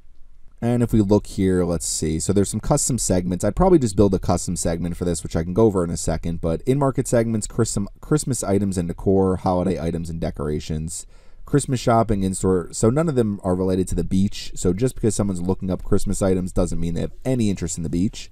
So if I come over here to browse, what I would do is create a custom segment, create a new custom segment, do people who search for any of these terms on Google, add a bunch of search terms like beach Christmas decorations. Okay, so we have people who search for any of these terms on Google, entered a bunch of different Christmas search terms here. Now we can keep expanding this by adding more and more search terms, which is what I would do. So want to get to the responsive display ads here. So you're going to see our segment insights, 96% female. Age is generally an older audience here for the people searching for beach Christmas decorations. And then we have some ideas for topics, some parental status ideas, and our total weekly impressions, 10 million to 50 million weekly impressions. So pretty good audience. This should be pretty tight targeted. And then we are also using our optimized targeting. So if we click on done, we have our beach Christmas decorations audience segment we're targeting. We have optimized targeting on. We click on next. So now what we can do is we want to drive traffic to this page here where I have a bunch of different beach Christmas cards and trees and stockings, garlands, ornaments, all sorts of products for sale. So I want to drive traffic to this page and try to promote my sale here. So save 20% until December 15th. So we come back over here. We want to start creating our first responsive display ad by entering our final URL. So this is the landing page where we're sending traffic to. So we'll come here, we'll copy and paste this URL. Next, we'll enter our business name. So it's going to be Beachfront Decor. Now coming down here, since I've created responsive display ads already in this campaign, it already has my logos here. So if we just click on edit, what you want to do for logos is you want to enter these two sizes here. So if we click on this one, there's a 4x1 logo. My dimensions are 956 by 239. And then they also have this 1x1 logo. So I select this one ratio for this horizontal image, and then for this square image. So this dimension's only 192 by 192. I should try to make this a little bit larger, but for right now, this is what I'm going to use for my square image. Select one ratio. You want to use these two ratios at least for your logos. You can enter 5 different logos if you want to, but if we're using these two ratios for our logos, there's no reason to use that many logos. Now, the first thing you want to do before logos is images. So at least one landscape image is required, at least one square image is required. So when we click to add new images, you can upload images directly from your website. So I generally upload images based on some of these different product photos. So I go through and try to find some of the most visual product photos. So all of these would be pretty good photos for advertisements just because they're all beach related. Pretty obvious this is a beach themed Christmas stocking. This is a beach themed Christmas ornament. So you can use some of these different images to try to really convey quickly, visually what you're promoting. So if I come down here, I can try to find more images. Garlands aren't always the best, but I pulled some different images from products that I'm selling. So what I did is if we come over back to my Google Ads account, we can upload those images directly from my computer. So opening up this where all my files are, I have all these different images. So what I'm going to do is select all of these different images and then open them and upload them directly to my Google Ads account.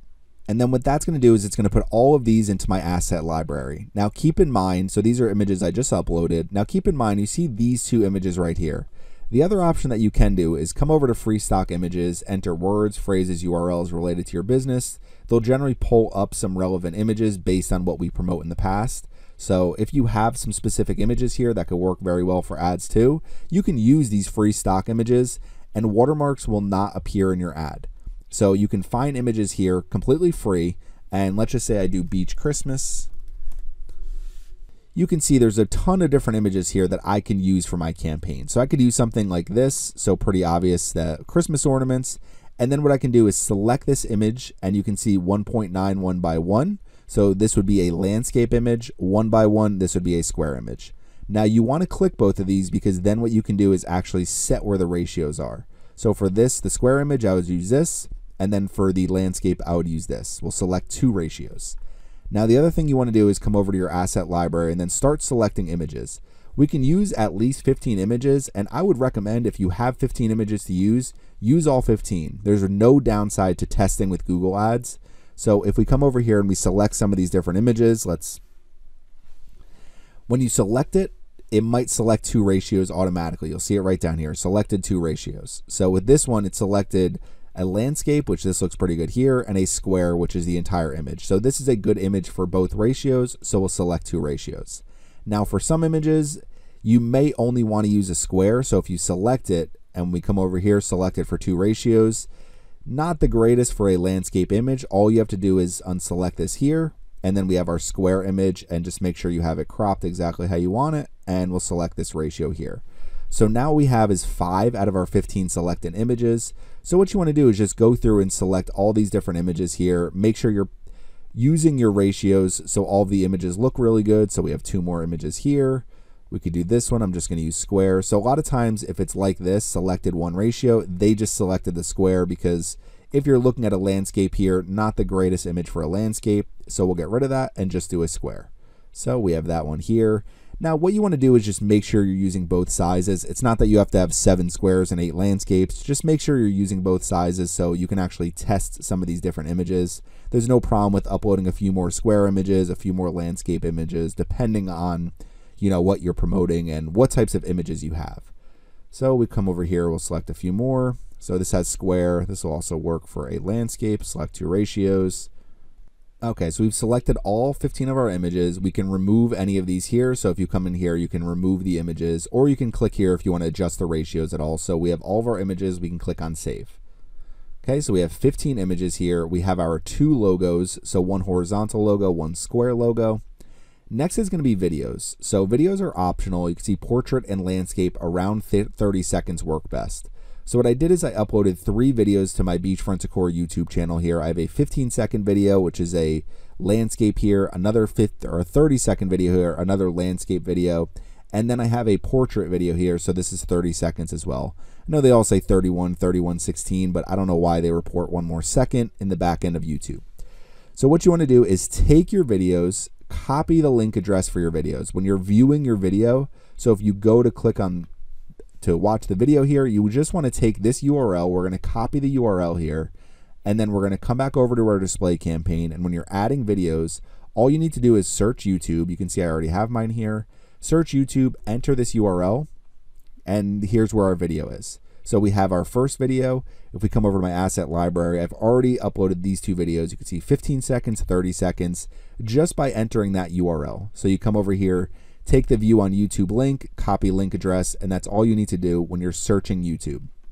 So we'll select these other two videos here, and we'll click on save. Now you want to use multiple videos. What I would generally do is probably use at least 2 portrait, 2 landscape, use some different lengths, use some different video styles. There's no downside to testing, again, with some of these different videos, images. What Google Ads is going to do over time is serve the best performing ad variations. So that's why you want to use a lot of images. Make sure you're using all of your ad copy, which we're going to go over next. So next is going to be our headlines. So we get up to 5 headlines. You want to use all 5 of them. We get 1 long headline, and then we get up to 5 description lines. You want to use all of your description lines as well. So I'm kind of going to fast forward through this part a little bit. I'll show you a few of my headlines. So I'm going to enter some of them now. Okay, so I did my 5 headlines. I've saved 20% on beach decor, so really nothing to do with Christmas with that one. Coastal inspired Xmas decor, so obviously we have some character limits, can't fit Christmas decor there. Elegant beach Christmas decor, so trying to use some different words that kind of sell it a little bit. Coastal inspired, elegant, so some of these different things that may get people to actually click as they're purchasing Christmas decor for a beach home. One thing I could do is beach home Christmas, so I'm trying to think of headlines, and one of the things that helps is looking at this. So coastal Christmas decor sale. You want to make sure you have headlines that are very descriptive for what people can expect. Coastal inspired Xmas decor, save 20% on beach decor. So I really like headlines like this, just quick to the point. What are you getting when you click through to this link? So here are my 5 different headlines. The last 2, just coastal Christmas decor sale, beach Christmas decor sale. Very descriptive, nothing really too salesy, just here's what you're getting when you click this link. Now with our long headline, this is where you can actually use a little bit more of a description of what people are actually going to get. And I generally like to use the save 20% with the long headline as well. So let's enter our long headline now. And for the long headline, I have saved 20% on beach Christmas decorations, ornaments, trees, garlands, snowmen, and more. So some different products people might want to purchase for their beach home. So this is our long headline. Again, save 20% on beach Christmas decorations. What I could also do for this one is save 20%. Beach Christmas decor might fit. So that's another headline we can test, but for now I'll just keep my 5 headlines. So now we have our 5 description lines. These are 90 characters each. So we're going to enter our description lines now. Okay, we have our 5 description lines here, and what I like to look at is the very beginning of a description line. So we have shop the top rated beach Christmas, discover coastal Christmas decorations, shop beach Christmas decorations, 20% off, save 20% on coastal Christmas decorations. So if we come up here, we're looking at some of these different ad formats. Save 20% on beach decor, shop the top rated beach. Elegant beach Christmas decor, save 20% on coastal Christmas decorations. So by putting that in the very beginning, that save 20%, it allows people to really understand, okay, this is what we're selling here. We have a ton of different beach decorations. We want you to come, click, see what we have, and you can save 20% on these different beach decorations. So as you're looking through some of these different formats, look through and see if you see any ad variations you really don't like, and it gives you some ideas for changing headlines, changing description lines, but you want to make sure everything is flowing very well as far as the images you're showing, as far as the headline. Again, you're not going to have a Shutterstock logo there, but elegant beach Christmas decor, discover coastal Christmas decorations, and and more at Beachfront Decor. So all these different ad variations that we can see. I like the way a lot of these look with my description lines, my headlines. It all flows very well with the sale. Now what we can do here is additional format options. I generally leave these clicked. Now using auto-generated video, you could deselect this if you don't want to do that. Now it brings our ad strength down to good, but they're not actually going to be using auto-generated video at all because we already added our own video content. So I would recommend using your own video content. We can keep this checked just so our ad strength continues to remain excellent, even though it doesn't change our advertisement at all. Now, asset enhancements, what Google Ads may do is take some of our images and crop them in different ways to try to show some of the most high impact versions of our images. They may just adjust the way our assets are to essentially try to get the best out of our campaign, saying this could improve ad performance. I use asset enhancements because I assume Google Ads wants to deliver us the best performance, because then we'll spend more money with them. Next is use native formats. You want to select that as well. So for these, I would just leave all three of these additional format options selected. You may want to not use auto-generated video if you're not using video. If your ad strength goes down to good, not the end of the world. So some different additional format options you can use. I'm not going to go through add URL options. I never really change those.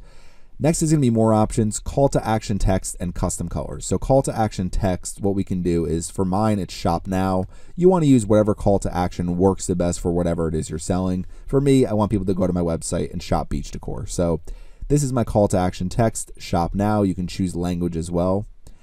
More options, custom colors. So this is where I'll use my two brand colors here. So these are the two main colors for me for beachfront decor, the two colors that are in my logo as well. So you may see show this ad on text and native ad placements. Even publisher settings may override your custom color selections.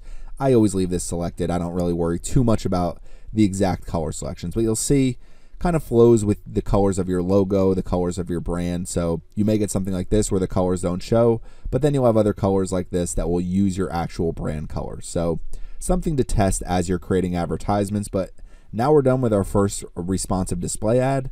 So some different best practices you can use. So number one is you should use at least 2 advertisements per campaign. So if you're running a campaign, I would recommend creating at least 2 responsive display ads. You can use the exact same videos if you want, like we did. Maybe you want to adjust some of your headlines. Maybe you want to adjust some of your images. You really want to test some different options as far as your advertisements. So with the amount of things they allow us to upload now, with 15 images here, we can upload a bunch of different videos. We can upload up to 5 logos. What you want to do is create a second advertisement, maybe test some different headlines here. So my first advertisement, very focused on save 20% on beach decor.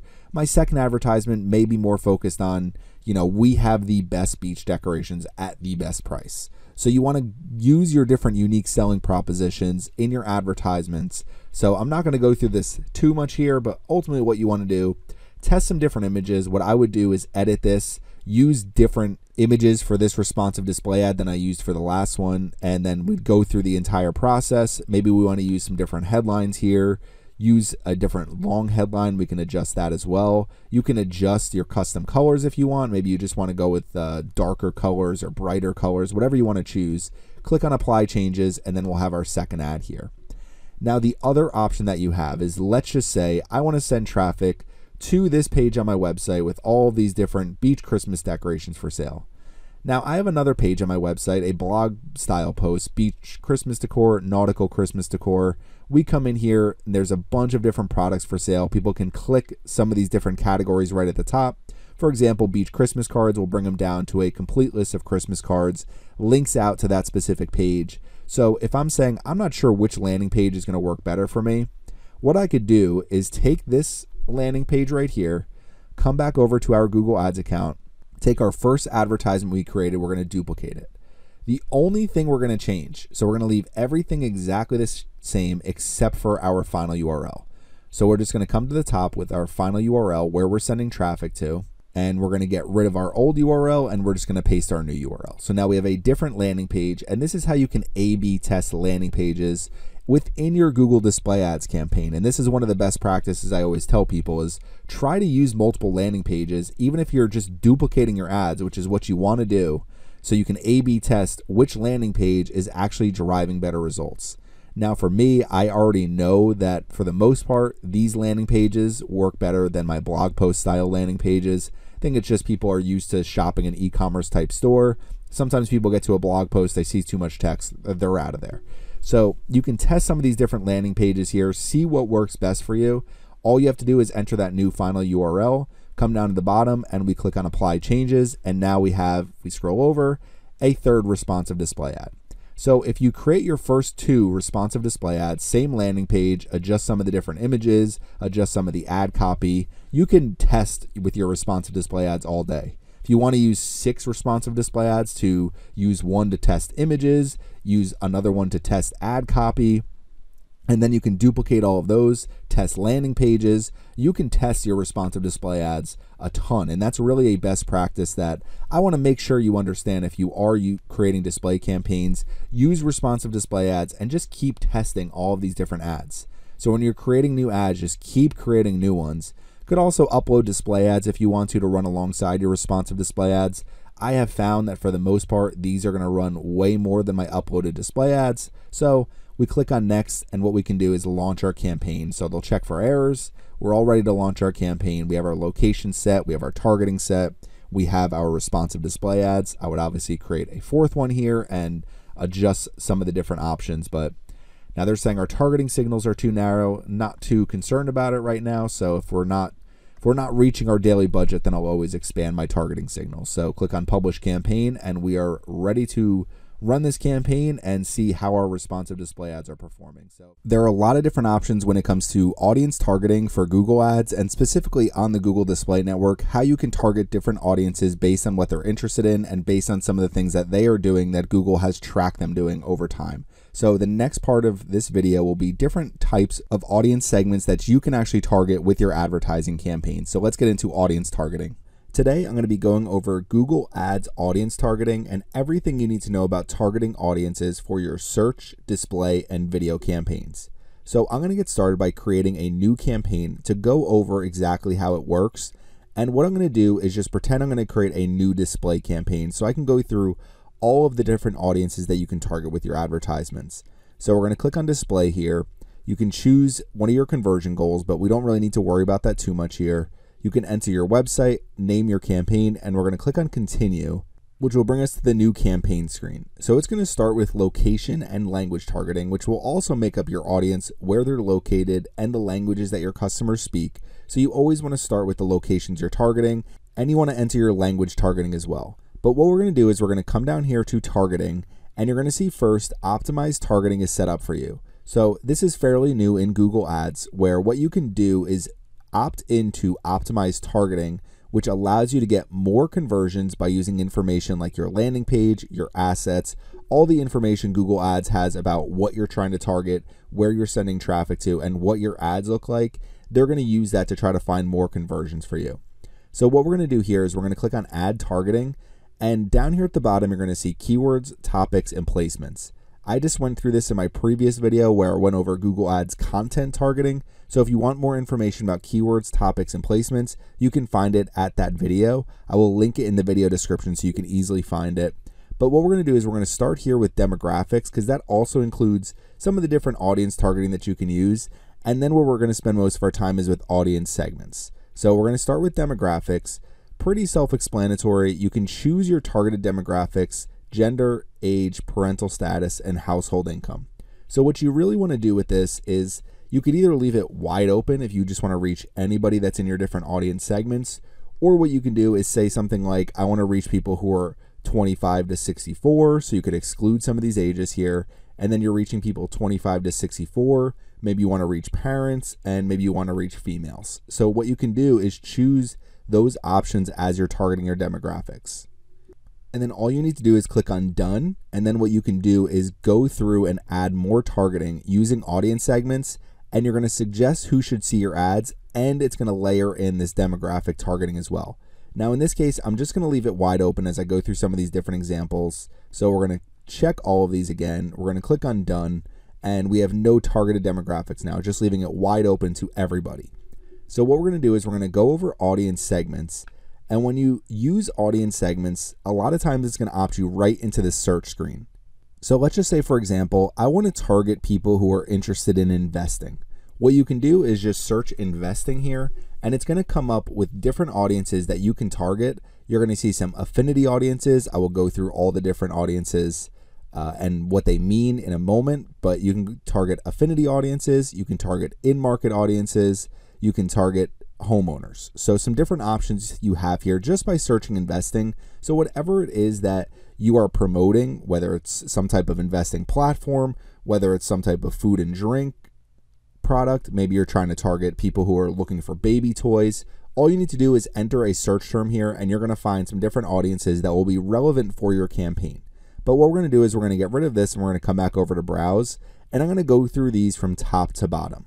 So the first thing is detailed demographics. So this one's pretty self-explanatory, who they are, and what you're going to see is from this dropdown, you can target parental status, so parents of infants, toddlers, preschoolers, grade schoolers, and teens. Come back up here, we could target marital status, so 3 options there. We can target education, so current college students, highest level of educational attainment, and you can target home ownership status. So who they are is not a bad option as far as targeting segments. Now, one thing to keep in mind, as we look over here on the right-hand side under weekly estimates, you're going to see available impressions based on your targeting and settings, but not your budget and bid. So right now it's saying we haven't really layered in any targeting at all, so our impressions is 10 billion plus. So when you start targeting segments, one thing to keep in mind is, let's say I come over here to homeownership status and I target renters. So what this is saying is anybody who rents, this is who I am targeting with my advertisements. Now, let's say I also use detailed demographics and I come over here to education and I do current college students.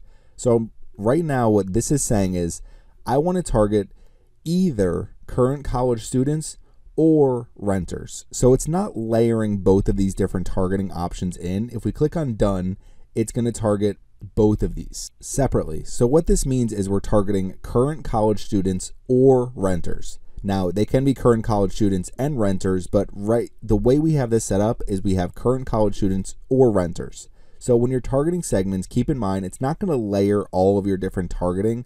So if you start targeting some of these different segments and you say, okay, I want to reach people who are married, who are, let's say, parents of toddlers. So I can reach people who are married, parents of toddlers, but again, it's going to target parents of toddlers, it's going to target marital status married, it's going to target education, and it's going to target this homeownership status all separately. So all of these are 4 different audiences that will all be targeted within our campaign.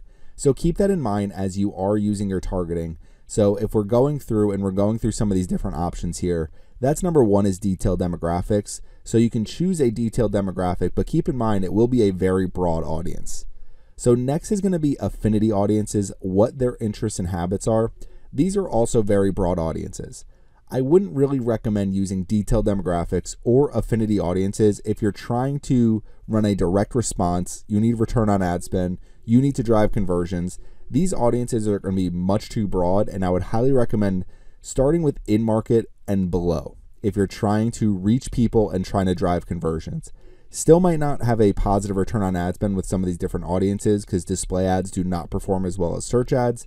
But as we get into affinity audiences, what their interests and habits are, if we come over here, you're going to see some broad segments. So banking and finance, we'll click on the drop down, avid investors.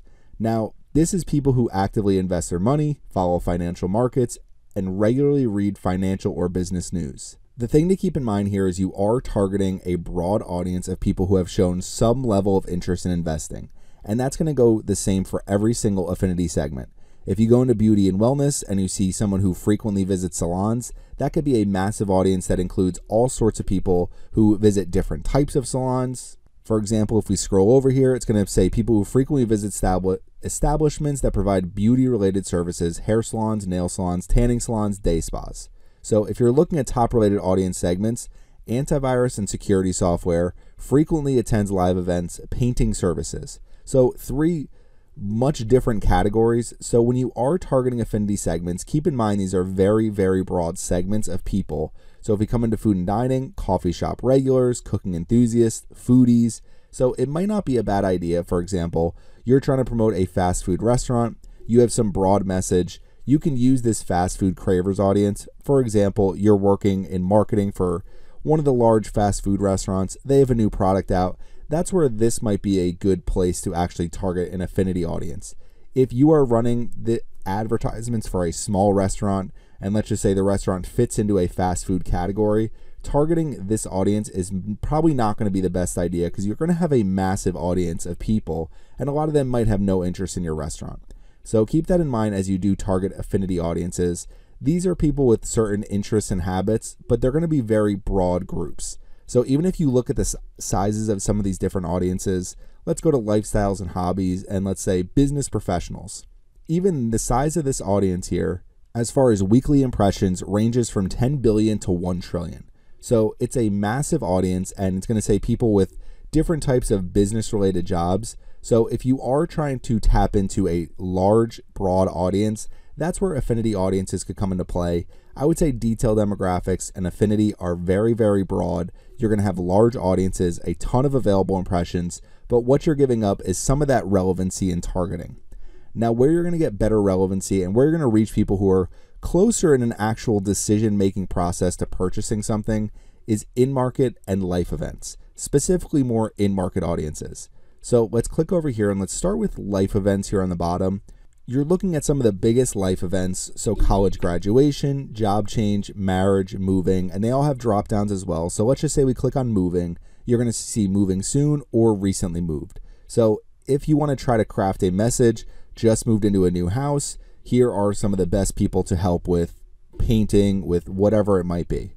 Moving soon, maybe if you're a moving company, you say, have you got your move ready yet? And you have a moving company message. So that's where some of these life events can be very useful, trying to reach people as they are in the process of some of these large life events that we all go through. Now, the other option here is in-market segments, and in-market are people who are actively researching or planning some of these different categories. So for example, we'll come down and let's just say business services. We click on the drop down for business services. We click on the drop down for advertising and marketing services.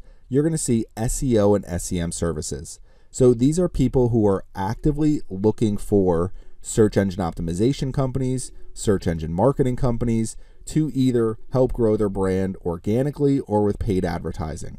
You're going to see some of these top related audience segments: advertising and marketing, email marketing, temporary and seasonal jobs, top YouTube categories. You're going to see all pretty relevant for the most part. And up at the top, you'll also have a description for all of these different audiences. People who influence purchasing decisions for services that provide search engine optimization or marketing. The other thing that you're going to see is the weekly impressions for in-market segments are lower than the weekly impressions forecasted for some of the different affinity audiences, and that's because you're reaching people as they're in the process of buying something. So let's scroll down and let's come down to sports and fitness. We'll click on the drop down, let's say sporting goods, golf equipment. So somebody who is in the market for golf equipment has shown through either some of the videos they're watching, some of the websites they're visiting, some of the different things that they're searching into Google, they're showing that they have an interest in purchasing golf equipment. So if you are a company that sells new golf equipment, used golf equipment, this would be an audience to use for your campaigns and see how it performs and if you can drive conversions with an audience like this. So these are some of the different in-market audiences. The other thing you're going to see is, let's come back over here and let's do our search for investing again. So you're going to see all these different affinity audiences here that come up. The other thing you're going to see are different in-market audiences. So people looking for automated investment services, investment training, online stock trading. So I would highly recommend making a search because it's going to come up with some different in-market audiences that may not be available as you come through, go to browse, and you click on in-market and life events. They're not going to have all of these different in-market audiences there. So that's why I would recommend searching, because it's going to come up with some of these different built in-market audiences that other people are targeting that might be a little more relevant than some of the larger in-market audiences that they show just from the drop down here, where you come into your in-market and life events and you have your in-market segments drop down. There's going to be more when you actually search. So keep that in mind as you are targeting different audiences. Now, the last three here, as we come down into these different options, the one right here, how they have interacted with your business, that's going to be the best audiences that you can target. It's your data in similar segments. So if we click on the arrow to go over, similar segments are automatically created as you start creating your website visitor audiences, as you start creating your YouTube audiences, as you upload customer lists, and as you upload mobile app audiences as well. So if we start here in my website visitors audience, you're going to see all users of my website, Beachfront Decor. This is a 30-day audience, so anybody who has visited my website over the last 30 days, you could see all visitors 30 days. Now, when we come into similar segments, you're going to see similar to all users of Beachfront Decor, similar to all visitors over the last 30 days, and you have similar to all visitors AdWords. So if I click on similar to all visitors 30 days, These are audience segments that Google Ads is automatically going to build for you. And as you start creating some of your data segments, like website visitors, like some of your YouTube viewers, you're going to have more and more data about those people and those audiences.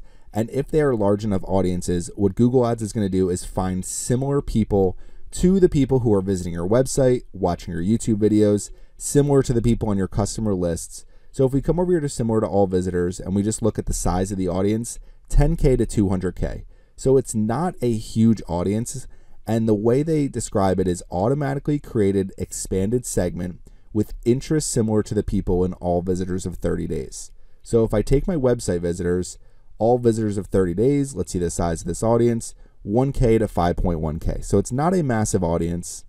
And you see if we target it over here, our impressions are only 3.1 million available impressions. So that's a weekly estimate. So it's not a huge audience, but this will give you the best possible results because people who have already visited your website have already shown some level of interest, and they are much further down the funnel, as you would say, of buying something because they've been to your website, they've been researching what you have to offer. You retarget them with one of your messages, and this is the way to do it, is with website visitor audiences.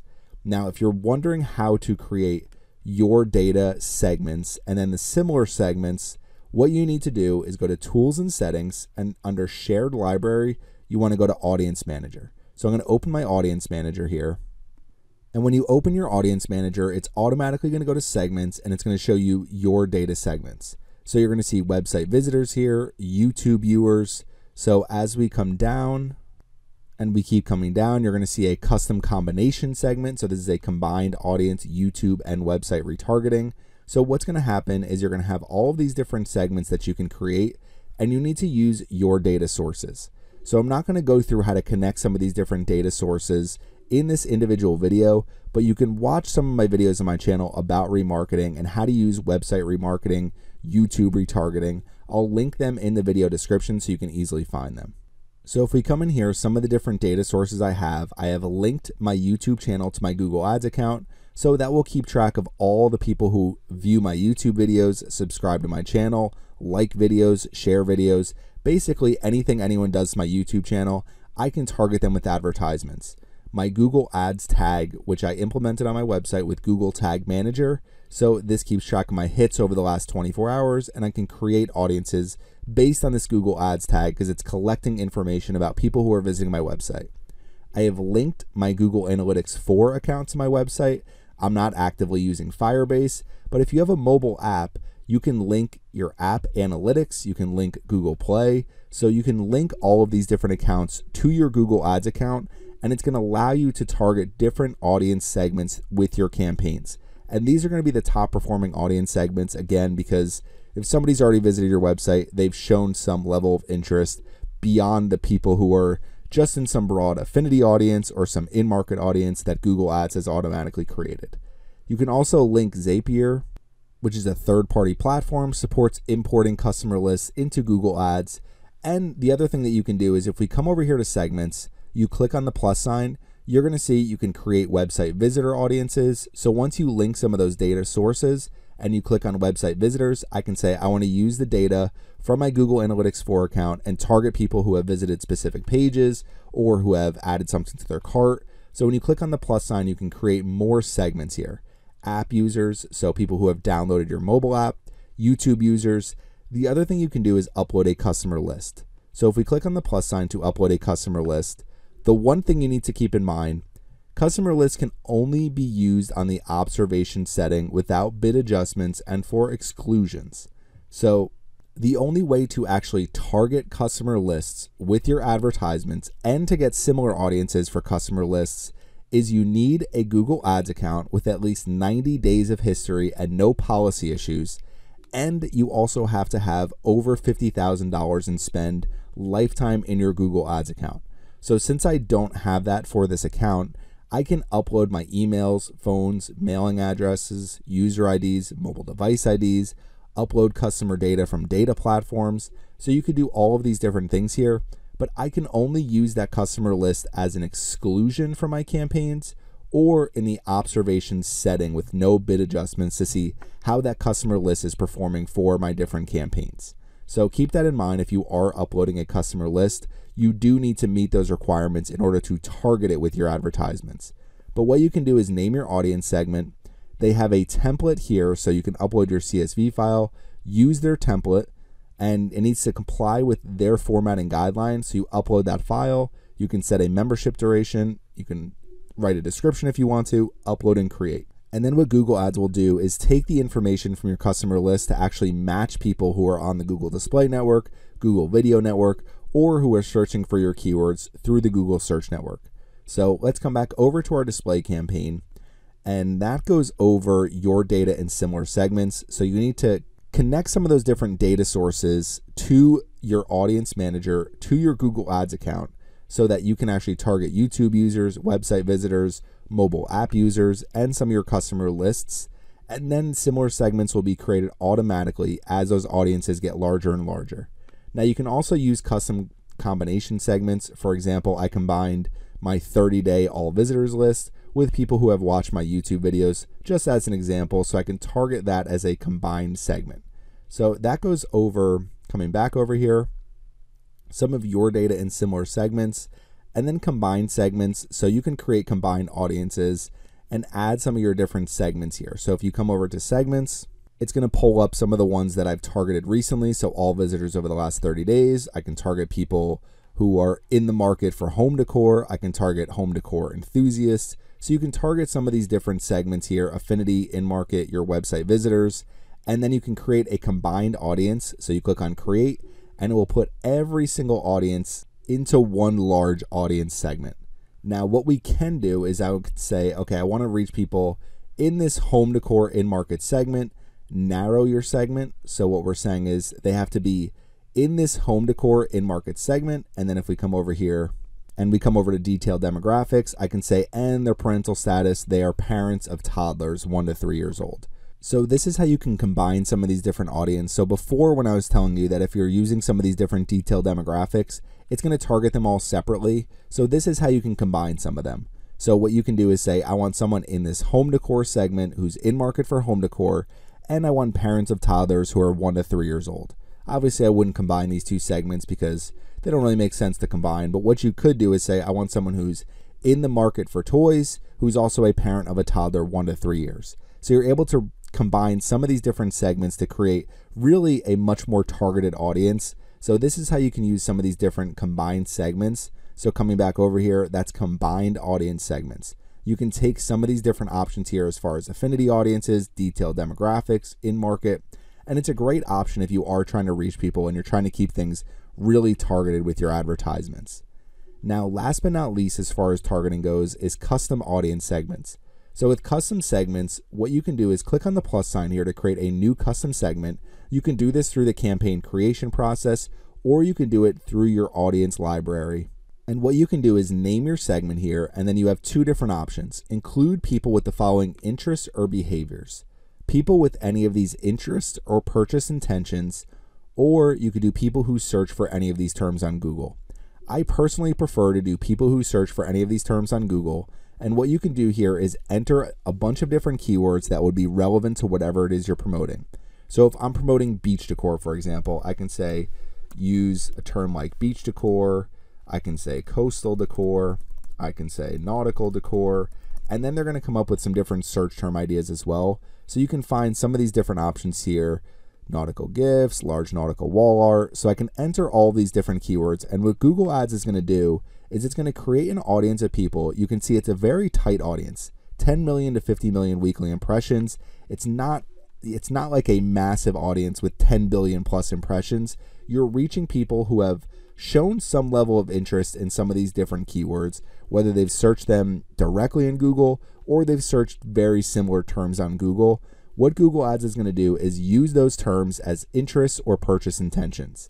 Now, if you come up here and you do people with any of these interests or purchase intentions, and we click up this at the top, you're going to see it's a similar amount of weekly impressions overall, but I would prefer to just use the people who searched for any of these terms on Google, because it's going to try to find people who are closely trying to purchase some of these different products related to the keywords that they're entering. So if I'm trying to promote my beachfront decor website, maybe I have some type of sale going on, then what I can do is do people who search for any of these terms, enter a bunch of relevant terms based on what I'm promoting. You can enter your SEO keyword list here. You can enter some of your top search terms as far as your Google Ads campaigns. So you can enter all sorts of different keywords here, name your segment, and then target it with your advertisements.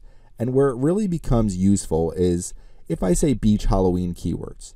So what I can do is try to find relevant Halloween keywords, nautical Halloween decor, coastal pumpkins, coastal Halloween decor.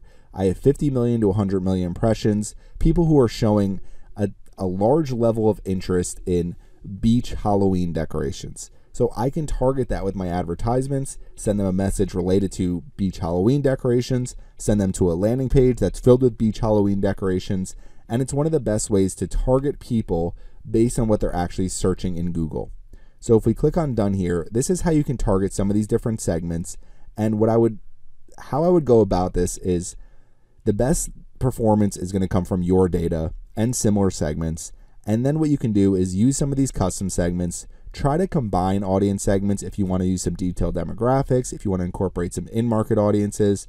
If you're looking for more of a broad audience, so you're going for more brand awareness, you're going for more product consideration, that's where you want to use affinity audiences, detailed demographics, and you can even incorporate some of these and use them as combined segments as well. Now, once you have your audience segment set up here, you click on done and you go through the process of creating your campaign. I would highly recommend always using optimized targeting because it's going to use your landing page, it's going to use your assets, and it's going to allow you to find more people to drive conversions.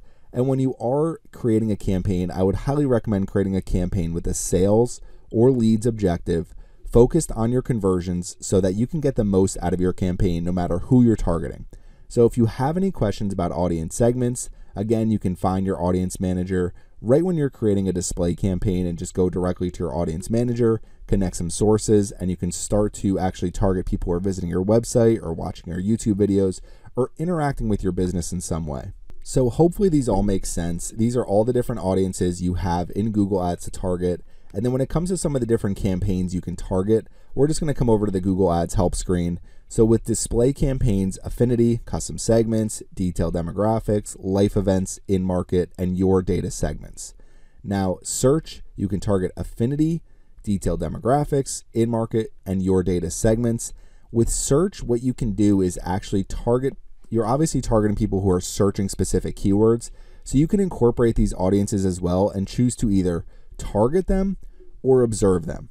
So if I choose to observe an affinity audience, all I'm saying is I want to see how this affinity audience performs for my targeted keywords. And then you can actually adjust bids up or down for your search campaigns for people who are in those audiences.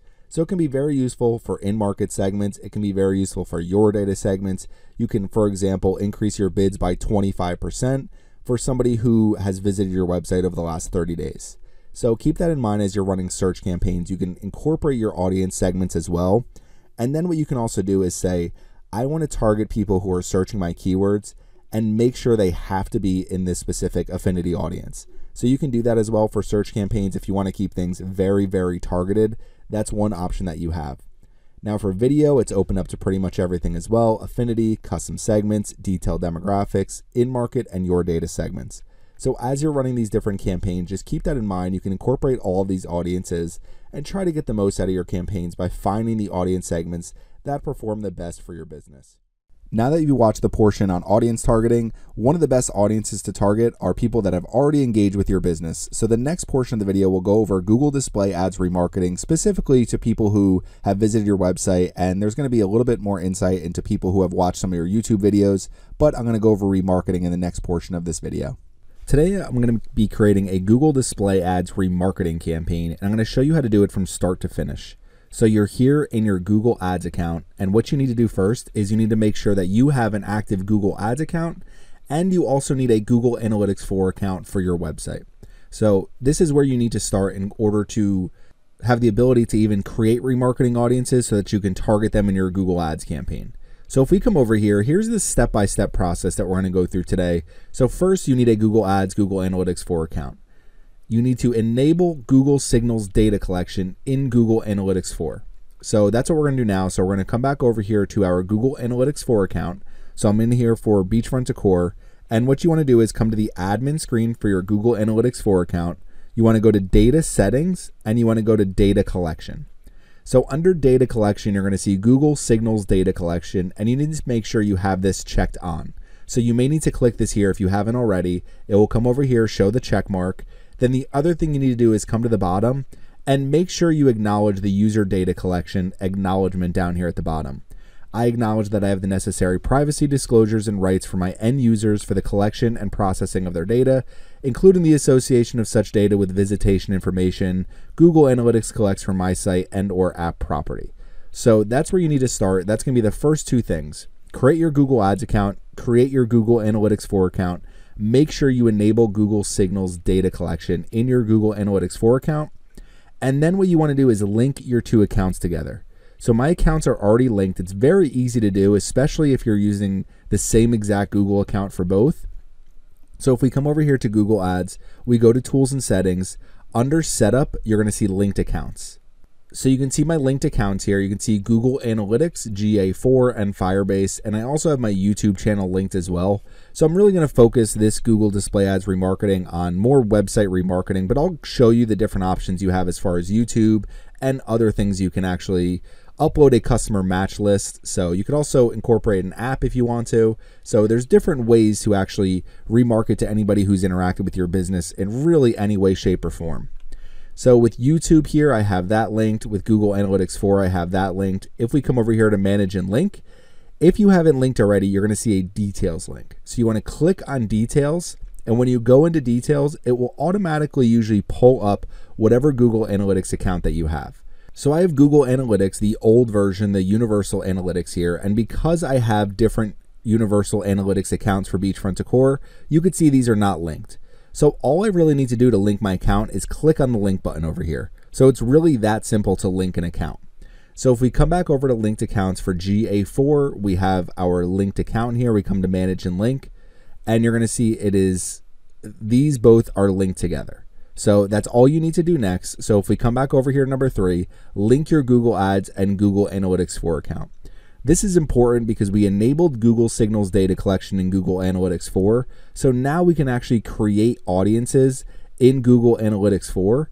But if we don't have our GA4 account linked to our Google Ads account, then they really can't communicate. They don't know what audiences we've created.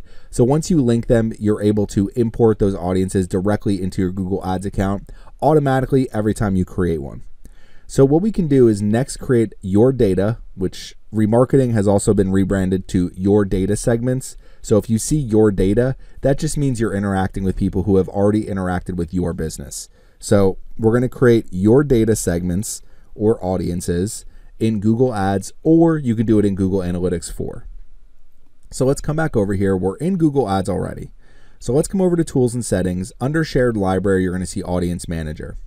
So you can see some of my different segment names here. So all users of Beachfront Decor, all visitors over the last 30 days. So the all users of Beachfront Decor is automatically created when we link our Google Analytics 4 and Google Ads account, and we set up Google Signals data collection. So I'll show you that in a minute, but what we can do when we're in our Audience Manager, you're going to see segments here. And what you're going to see is Your Data Segments, which essentially is just another way of saying remarketing audiences. So where you see Your Data Segments, that means people who have either interacted with your YouTube channel, your website. If we click on the plus sign here, we can upload a customer list. So that's another option that you have. Now keep in mind there are certain thresholds that you need to meet in your account in order to target a customer list. The main one being you need at least $50,000 in spend. So if you don't have that, then you may not even want to bother uploading a customer list. But if you do have a customer list, an email list, or anything like that, you might as well upload it here. YouTube users, so if you have an active YouTube channel, you can target people who have interacted with your YouTube channel or videos. So for example, for Surfside PPC, I could target anybody who watches this video with advertisements. I can target anybody who subscribes to my channel. I can target anybody who views any video. So you can target all of these different visitors and viewers as they are either going to your website, as they are giving you some of their information, or as they're watching your videos on YouTube. So the other thing is app users. So people who have downloaded your mobile app, you can target them with your advertisements. But what I'm really going to focus on today are website visitors, people who visited your website or landing pages. So if we click on the plus sign here, what we could do is create a new audience segment, website visitors. You can name your segment here, and segment members will be visitors of a page, or you could do visitors of a page who've also visited another page, visitors of a page who did not visit another page, and visitors of a page with specific tags. So you have different options here as far as your segment. So what we could do is say visitors of a page where the page URL contains, and enter any word here that would be useful for your business. So I'm starting to get more towards Christmas with beachfront decor. So people who are actively looking up beach Christmas decorations. So what I can say is if my page URL contains Christmas, or I could say page URL contains ornaments, or page URL contains, and come up with every single Christmas word I can possibly think of related to the different types of products that I'm selling. So it may be Christmas trees. So since I already have Christmas here, that would account for that. We have ornaments here. I could do something like garlands. I can do and we could do something like wreaths. Could also just keep it as wreath and garland and ornament, and we could do holiday. So we can create this audience, and what it's going to allow me to do is actually target people who visit my Christmas pages with a specific Christmas message. So I can take the page URL contains and use all these different words here, try to find more and more words as well. I know I could do stockings and tree topper and all sorts of different things, but for right now, we'll just keep these different page URL contains and a word. Now, if we click here, you could also see refer URL. We could do page URL equals, starts with, ends with, does not contain, does not equal, does not start with. So you have a ton of different options. Now, the more traffic you drive to your website, honestly, the better your audiences are going to be. I worked with a client that got millions and millions of visitors a month, and we were able to create all sorts of different data segments based on the website visitors because they're visiting so many different pages and categories of pages. You're able to put people in all these different buckets, and that's ultimately what you want to do to understand what people are looking at on your website. So we have these different page URL contains different holiday words. Let's just add stockings. Why not? We'll just do stocking because it'll match both of them. We'll do garland because it'll match both. We'll do ornament. Okay, with Christmas, ornament, garland, wreath, holiday, stocking. Okay. Pre-fill options, we can pre-fill the segment with people who match rules within the past 30 days. I generally keep them pre-filled because we might as well start getting people in our audience immediately. People stay in this segment, and let's just say for 90 days. So anybody who's looking up beach Christmas decorations over, in the past 30 days, over the next 30 days, over the next 60 days, the next 90 days, I want to target them with my ads. So we're going to give it a longer membership duration of 90 days. And then we can enter a description here if we want to. Let's make sure I name my segment. Okay, so Christmas pages, and we could do page URL. Okay, so we'll scroll down here and we will click on create segment. So that's one option as far as creating an audience. And now you can see Christmas pages, page URL. This is populating now. It's a website visitors rule-based audience. So they're able to use the data that I've given them from my Google Analytics 4 account to create this audience. Now let's come back over here to Google Analytics 4. And the one thing I want to go over now, and if you come to configure and you go to audiences, this is where you can create your audiences, and these audiences will automatically go into your Google Ads account. So you can see here, I have all users and I have purchasers. So two different audiences here. They were both created on October 28th, 2020. So as soon as I enabled Google Signals data collection, those audiences were created. Now, if we come over here to my audience manager, you're going to see all visitors, Google Ads, purchasers of beachfront decor, but the other one is actually all users of beachfront decor. So this is my Google Analytics 4 property users. Right now on search display, I have 9,000 people, or search and YouTube, I have 9,000, display, I have 5,900. So it's a large enough audience that I can start targeting them with my ads. And the other thing that's going to happen once you have eligible audiences, so right here, my YouTube viewers, too small to serve because I don't really get a lot of YouTube views on my beachfront decor channel. So my website visitors audience, once you have an eligible audience here, we scroll down, you're going to see similar to all users of beachfront decor. on display 1 million to 2 million people that are similar to the people in my audience. And this is going to automatically update over time. So it's your similar segments are automatically created based on your data segments. So this website visitors segment that we have right here, the similar audiences or similar segments are automatically going to be created once those are eligible. And then you can start targeting them across search, YouTube, display, and discover campaigns. So if we come back over here, let's come back over to Google Analytics 4. What you can do here is you can create audiences directly in Google Analytics 4. And what they're going to do is they're automatically going to go into your Google Ads account. But let's just come back over to Google Analytics. They have some suggested audiences, so purchasers, 7-day lapse purchasers. They have little descriptions here for each of them. Non-purchasers, recently active, 7-day lapsed users. If we come over here to templates, they have demographics, technology, acquisition. So if we click on demographics, I can say include users where and just say age is one of, and let's just say we do 35 plus audience. So I can say, okay, I want to make sure I'm targeting, I didn't include it, but we'll make sure we include it. Age is 35 plus. Let's say membership duration, we'll just set to maximum limit. So is one of, and we'll click on apply. Okay, so now age, they need to be 35 and up. So what we're doing is we're saying anybody who is 35 and up, we want them to add them to this audience. We click on save. And now this audience will automatically go into our Google Ads account. Again, not immediately, so it's going to take a little bit. So we're not going to target this one right away, but let's click on new audience and show some different ideas as well. So if we click on create a custom audience, it's going to say include users when. You can name your audience up here. You can add a description, you can add conditions, and you can add sequences. So again, this does work the best for websites that get a ton of traffic because you can really add a bunch of different conditions to create the perfect audience depending on who you want to target. So if we do include users when, and we can do events. So anytime a user completes a specific event, maybe they watch a video on our website, you can set that as an event and you can target people who have watched a video on your website. We can come over here to custom. They have link URL, outbound clicks, demographics. So you can pick by several different demographics here. E-commerce, category, product ID, order coupon, transaction ID.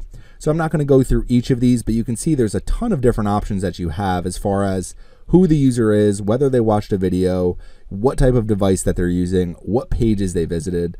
So if we do page and screen, and we already did, what we could do is page title here and say page title contains, and we could do the same thing that we did before. You're going to see it's going to pull up some of our different pages here, but we could do the same thing we did before where you see 25 plus beach Christmas tree ideas. So if we do page title contains, and let's just say we do Christmas. Okay, so we have 1.2 thousand users in this audience, a page title that contains Christmas. Now what we can do is create two different audiences. So we have our one over here where the page URL contains all those different words. In Google Analytics 4, we could say page title contains Christmas, or let's say, again, we'll go to page screen, page title, and we'll do the same thing, contains, and we'll just do ornament. And it's going to pull up some different pages here that do contain that word. So if we do ornament, we can click on apply. So we can keep doing this over and over again. So let's create the same basic audience. Okay, so if the page title contains Christmas or ornament or tree or wreath or garland or stocking. Now you can also do end here. So I could do page title contains Christmas and something else. So I could also add holiday. I could add a bunch of different titles here, but we have 2K users in this audience. Let's just set our membership duration to the maximum limit. We could target this audience every single Christmas. So we're just going to say Christmas page titles. Okay, and one thing you can do when you're making Google Analytics 4 audiences, just so you know the source of your audience, is you could always do GA4, and then when it's imported here into Google Ads, you're going to have a little GA4 at the end of it. So just one option to kind of keep things a little bit organized. We can add a description here. We can add exclusions. So there's a lot that you can do with all of these different audiences. So going through them, I mean, I can go through this for hours and hours, but hopefully this makes sense. Some different audiences that you can create. Basically, any action anyone takes on your website, you can target them with ads. So right now we have ages 35 plus, all users, purchasers. So I don't actually have a purchase on my website, so I don't have any users in this audience. And then I have Christmas page titles. So once this populates, it's going to go into our Google Ads account and we can start targeting it. But for now, let's come back over to Google Ads. And what we can do is come here to our campaigns and we can create a new campaign. Okay, let's make sure we're in our Beachfront Decor account. I'm in a manager account that has 2 different accounts in it. So we're in Beachfront Decor. We're going to create a new campaign. Now, what you want to do is first choose your campaign objective. Now, if you're running remarketing campaigns, you really want to be doing sales or leads depending on what goal category you have. So I have purchases here. So we're going to remove our book appointments goal. I just have purchases as my conversion, but it's basically an affiliate click every time someone clicks out to an affiliate link. So we have purchases. We're going to run a display campaign. We can enter our website here, beachfrontdecor.com, and we can also enter our Christmas landing page. So if you want to enter your landing page here, you can. I'm just going to enter my home page for right now. Then you want to name your campaign. So let's just say Beachfront Decor Christmas Sale.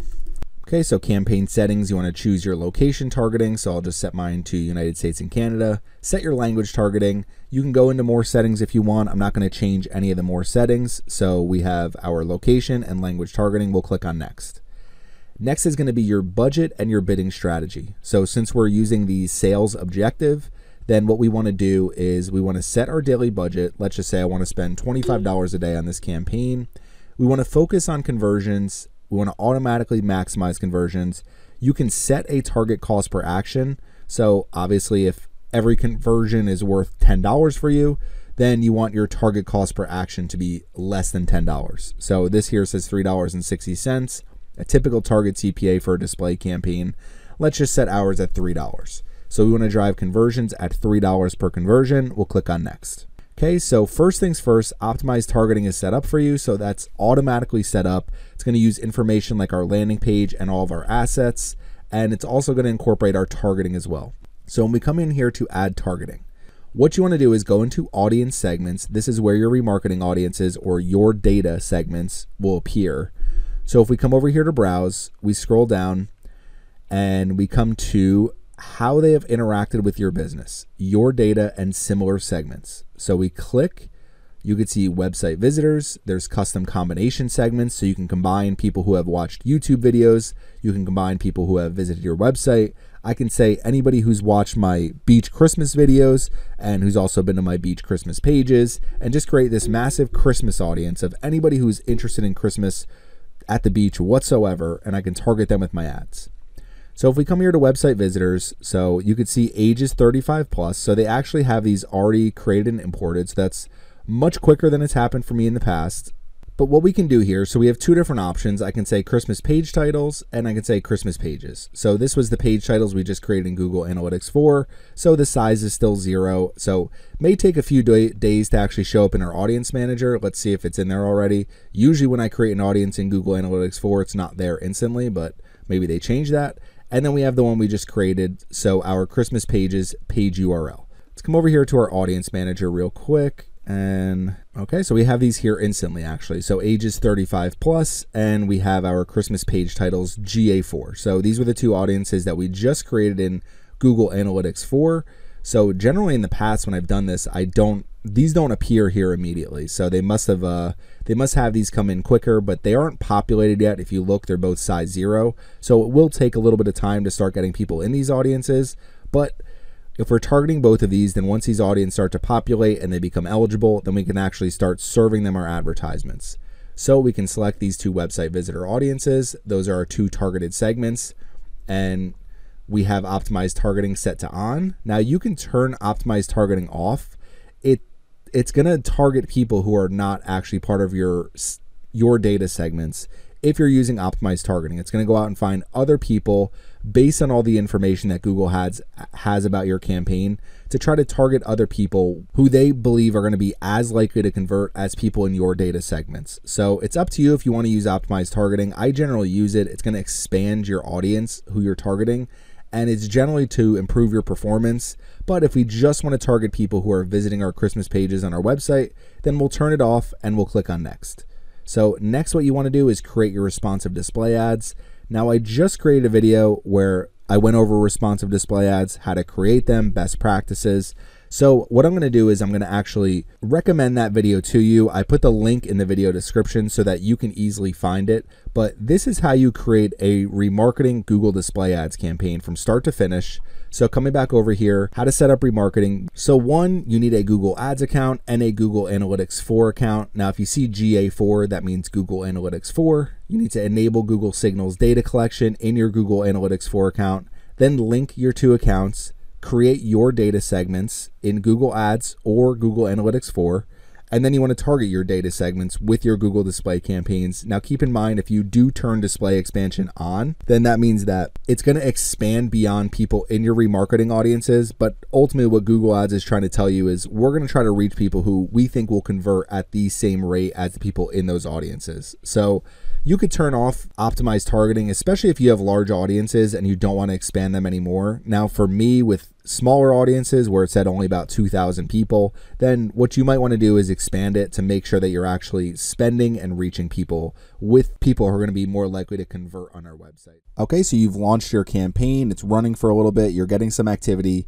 Now you need to optimize it. So I'm going to go over 6 different Google Display Ads optimizations, some of the things that I look at whether I'm taking over a client account or I'm running my own campaign. So next is going to be optimization, and that's going to finalize the course. Today I'm going to be going over 6 different Google Display Ads optimizations that you can make within your campaigns. So I'm going to be using this old campaign that I ran, and I ran this just as an example, but it was a furniture sale that I ran in April. So let's just say I want to get this campaign back live. We're running another furniture sale for the next month, so I want to make the optimizations to this campaign before I relaunch it. So I'm going to go over some of the things that I would look at for one of my own campaigns or a client campaign when it's time to optimize your Google Display Ads. So let's get started with my list of optimizations here, and then we're going to go into each individual thing and kind of give you a little bit of insight into what you're optimizing. So optimize your landing pages, your display ads, your targeting, your bids and conversions. You should be using smart bidding for your Google Display Ads, the location that your ads are actually showing up, and your offer. So let's get into number one. Number one, optimize your landing pages. Where's your traffic going? What are people seeing after they click your ad? So you want to make sure you're asking yourself some of these different questions at the bottom here. Where's my traffic going? What are people seeing? So in this case, I am running a furniture sale, so my ads are all geared around farmhouse furniture.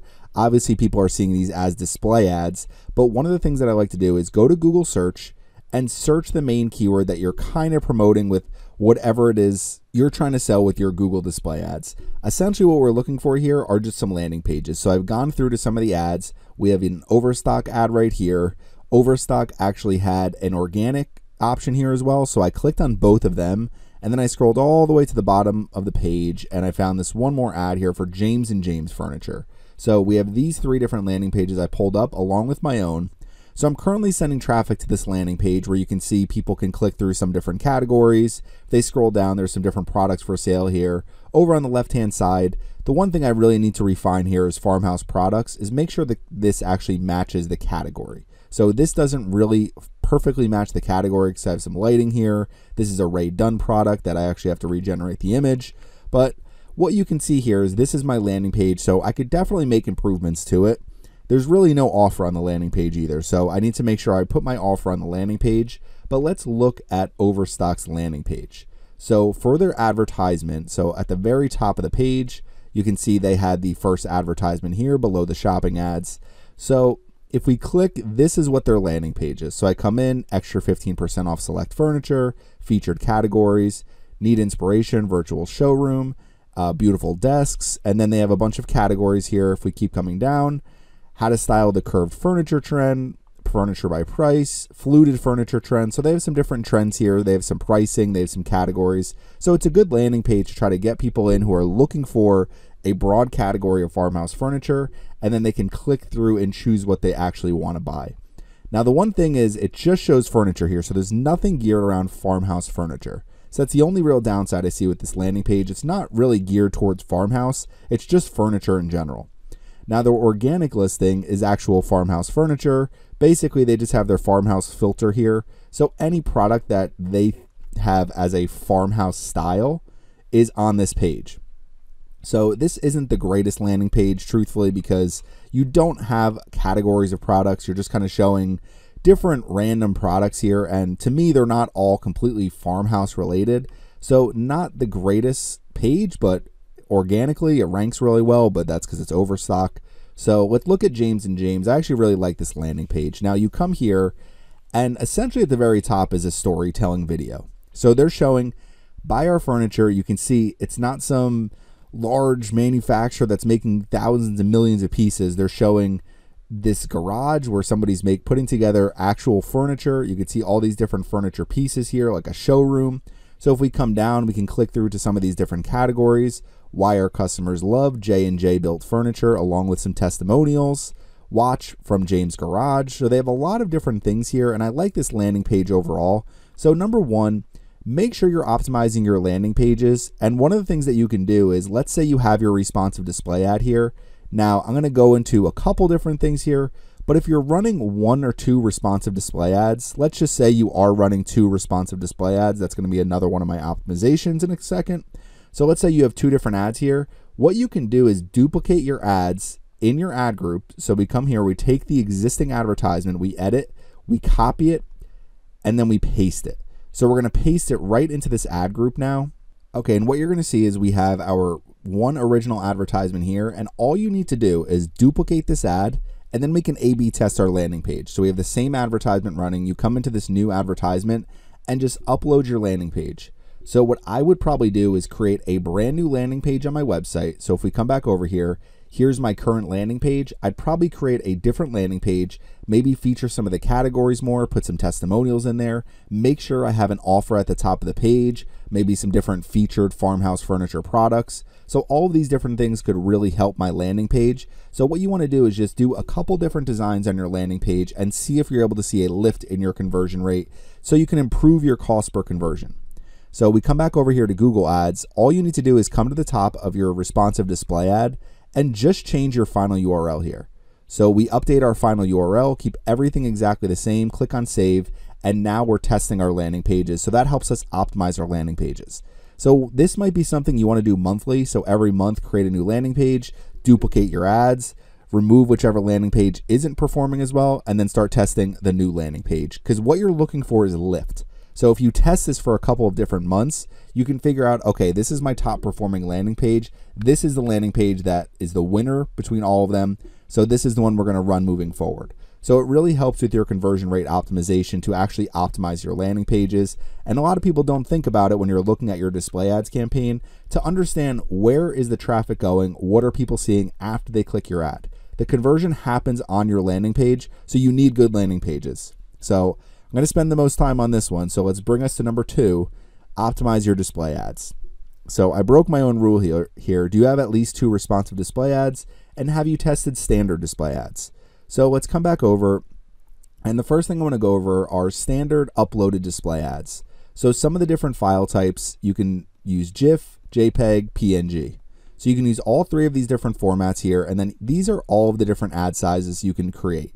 Now, it's a ton of different ad sizes, and if you're not working with a graphic designer and you're creating your own display ads, you can see this can be a daunting task.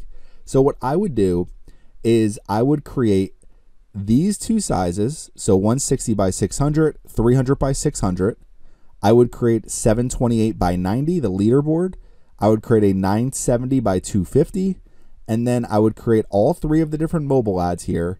And the main size you really want to focus on is 300 by 250, which you could also essentially expand and create a 336 by 280. So when we're looking at advertisements to create 300 by 250, 336 by 280, 160 by 600, 300 by 600, 728 by 90, 970 by 250, and then the mobile sizes. So that's what I would recommend as far as display ads. You don't need to create every single size. But if you are creating, for example, a 300 by 600, it's generally not that hard to kind of resize your advertisement and create some of these different sizes as well. So the more display ads, it helps. And what you want to do is make sure you're running standard display ads. You might want to run 2 variations so that the better performing display ads are actually showing up more often.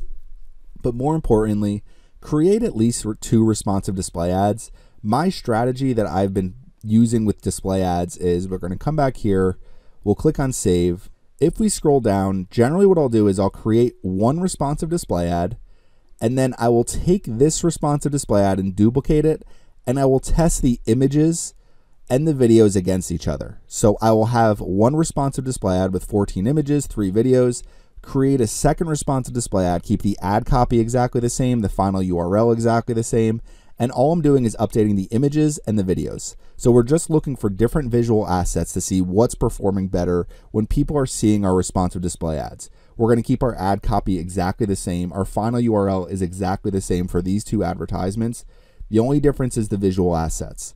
So what you would do is you would take these 2 advertisements, so we have 2 running, we're going to copy these and paste them just like we did before, so that's going to duplicate these 2 ads, and then coming back over here, I then optimize my landing pages by taking my other landing page variation, and for my 2 new advertisements, so for those 2 that I just duplicated these, so for the 2 new ones that I just pasted, I'm just updating the final URL for those 2 advertisements. So we're running a total of 4 advertisements per ad group in our Google Display Ads campaigns. So hopefully that makes sense. You're essentially running 2 versions of your responsive display ads that are testing the visual assets, and then you're also going to duplicate those and you're going to test the landing pages. So you have 4 ads per ad group. What Google Ads is going to do is they're going to serve your top performing advertisements. So if you're running one responsive display ad here, there's no testing at all going on. Your campaign is just all focused on that one responsive display ad.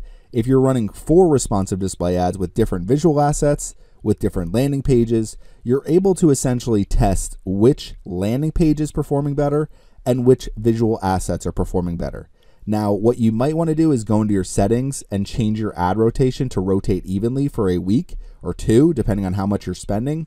If you have a very high budget campaign, your testing will happen very quickly, but you want to make sure that all of your ads are getting data, because let's just say all 4 ads spend $100, and let's say one of them drives 39 conversions, one of them drives 6 conversions. So obviously you have a clear winner here. Google Ads is going to stop serving the one with 6 conversions once you set your ads back to optimize. So 1 and 2, optimize your landing pages, optimize your display ads, specifically your responsive display ads, and then what you can do is upload standard display ads as well. Now, to me, it's not a necessary step to upload standard display ads. At least create responsive display ads. I think they're much easier to work with. They create a bunch of different ad variations for you. And what you're looking for is the top ad variation that's going to lift your campaign. So that's going to bring us to number 3. Number 3 is optimize your targeting. Now, if I'm running one display ads campaign, and let's say I have my ad groups here, what I will generally do is separate my ad groups so that one of them is all of my data. So using your data segments, specifically if you can create buyer segments, because then you have a bunch of people that have actually purchased from you before, and you can target these similar audiences that are based on your data segments that are built on buyers. So hopefully that makes sense. Let's say you have a total of 5,000 sales over the last 2 months. You can say, okay, I want to take everybody who has purchased from me, and I want to create that as a data segment.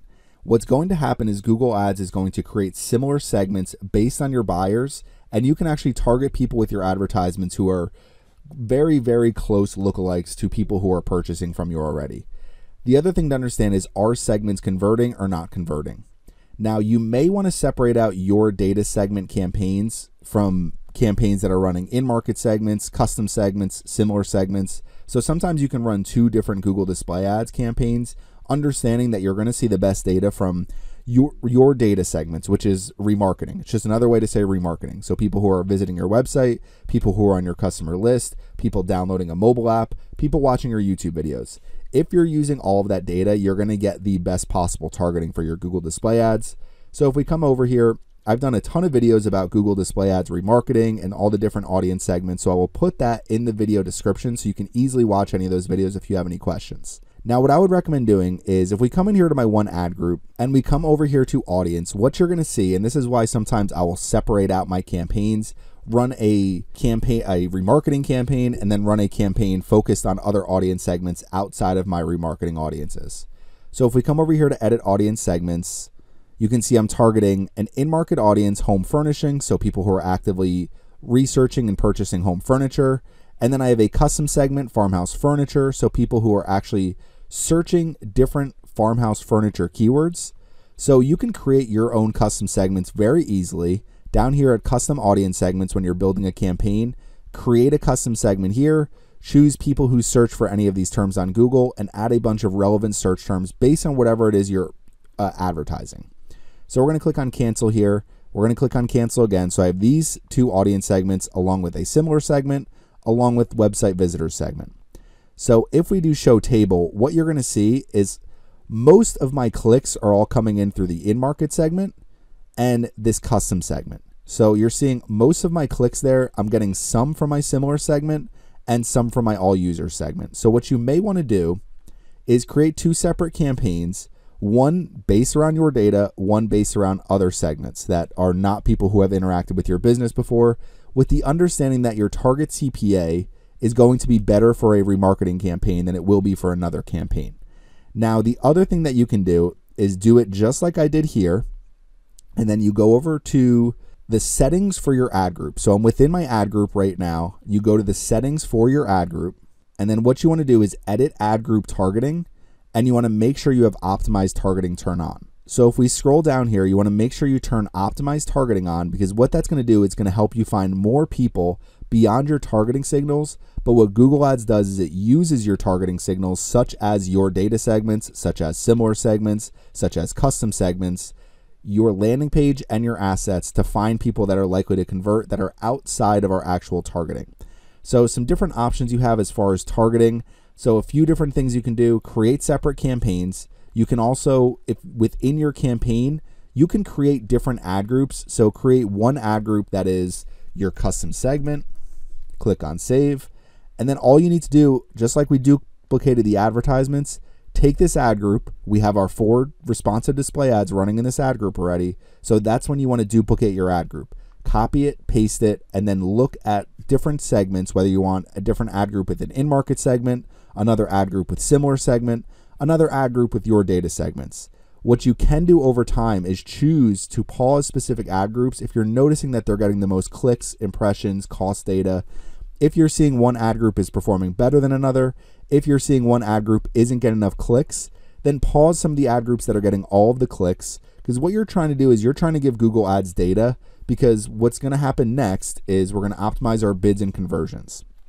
So we can optimize our bidding by giving Google Ads data. So if we have 4 different ad groups here with 4 different sets of targeting, and Google Ads knows, okay, the custom segment is outperforming every other ad group, we're going to continue to focus on that targeting and that targeting group. And we're going to keep running more of the campaign towards this ad group, because that's what's driving conversions.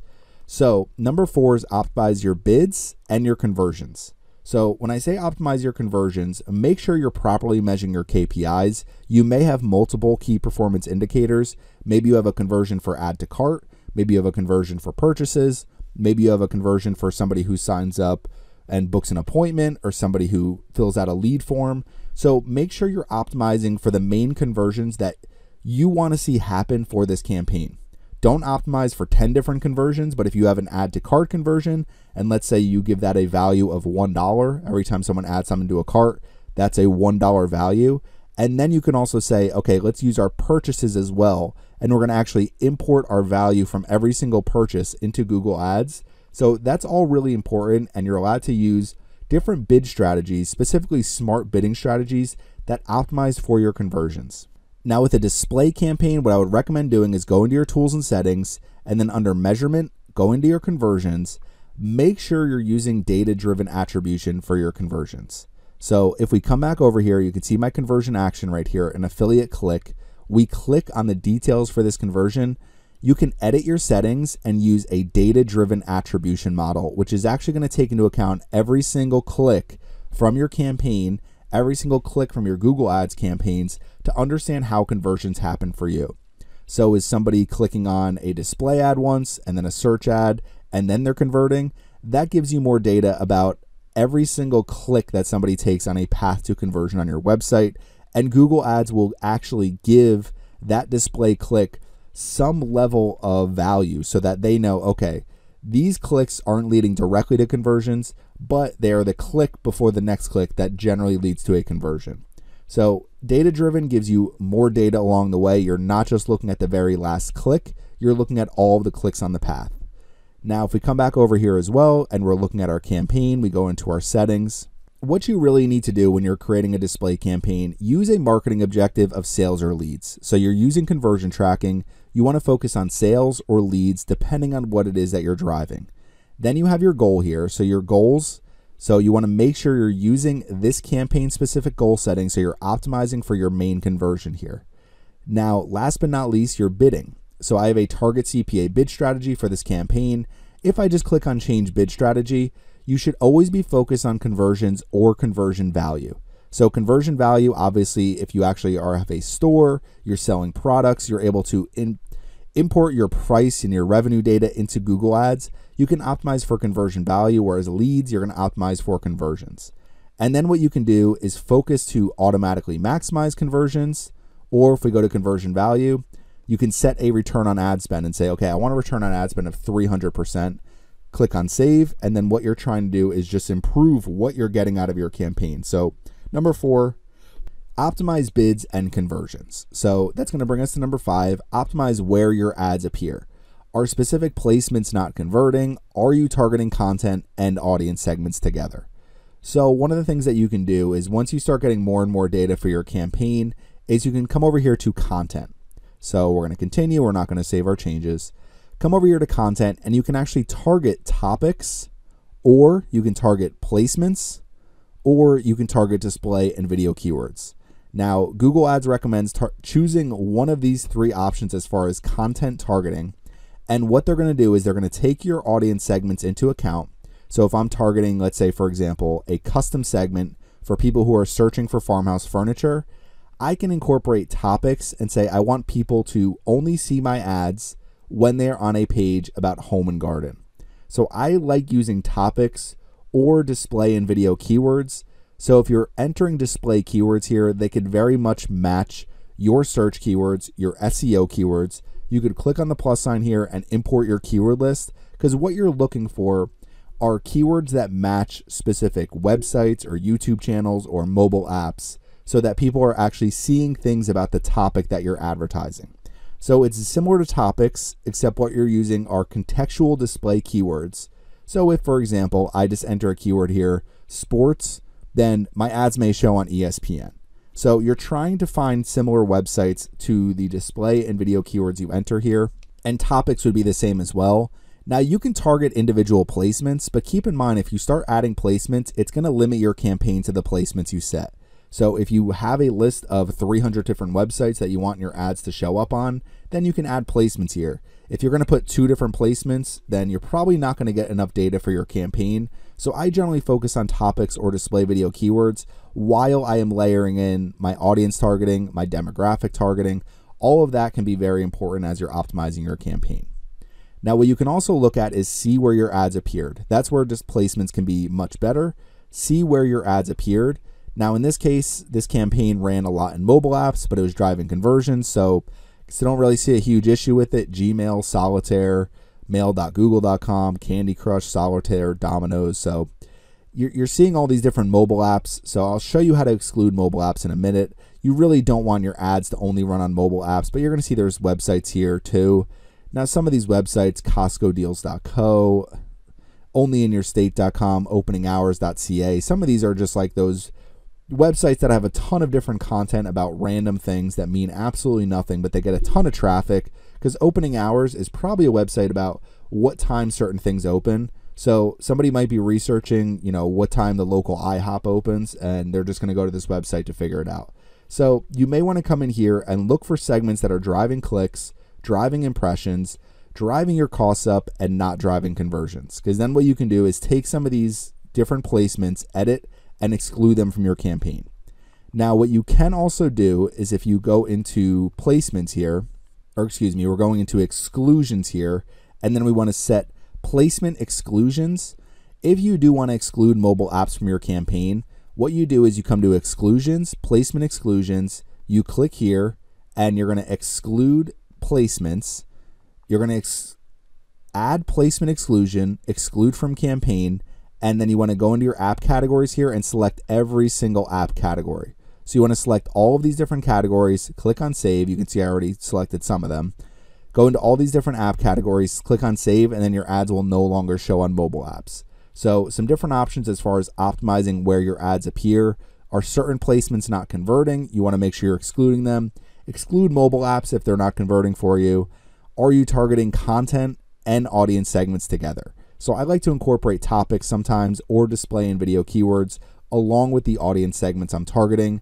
And then you can also layer in some demographic targeting as well. So all of that is very important to make sure you're reaching the ideal customer. Now, last but not least, number 6, and this is going to be one that's really more up to you. I'm not going to have a ton of different ideas here, but optimize your offer. What's your unique selling point? Is your offer converting with other types of traffic? So are you seeing good conversions overall from your organic search traffic, from your social media traffic? Maybe you're running other types of paid ads from Facebook ads, or maybe you're running Google search ads. So is your offer converting in general? Now, when I look at mine and we come over here to Farmhouse Furniture, there's no offer on this page at all. When I originally ran the campaign, I had it as a 20% off sale. So if I'm actually running a sale where it's 10%, 20% off, whatever it may be, then what I need to do is make sure that the ads talk about the sale, make sure that's what's highlighted in the advertisements. Here's what you're saving. It's a limited time offer. Go get your furniture before the sale ends. They come in here. I want to do the same exact thing. I want a big banner up at the top here, maybe at the top of the page right here that says save X amount % up until this date. So you're trying to create some type of limited time offer, some type of reason somebody actually wants to purchase from you. What is your unique selling proposition? What are you selling to people that's better than your competitors? So I did another example here. So just search marketing software. This is kind of my go-to search to look at some different ads and click on some landing pages. So marketing software, Capterra.com, top 10 marketing software, easy to use.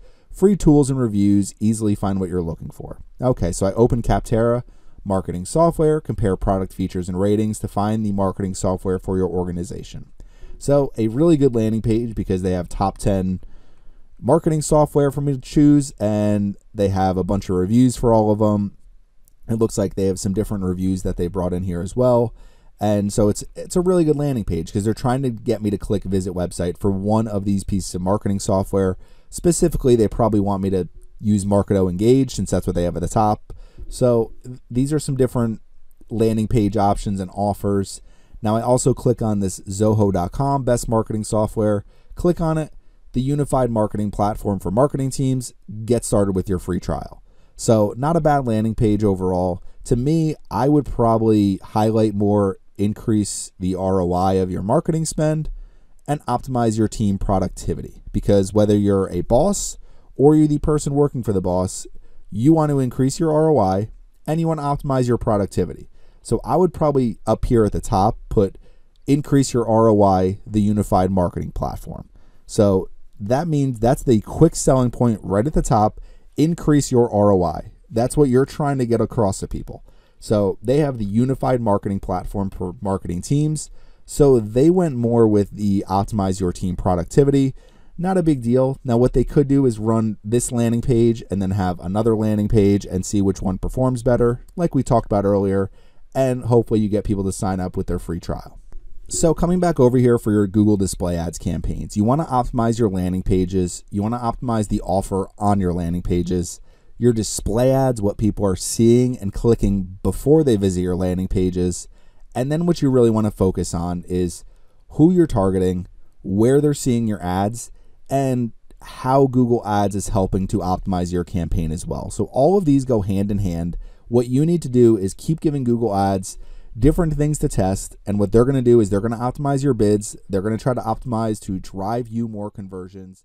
Thank you for watching my Google Display Ads course. If you enjoyed the course, please leave a comment, please like it, please share, please subscribe to the channel. Anything you can do will help me grow my channel and help me create more courses like this one.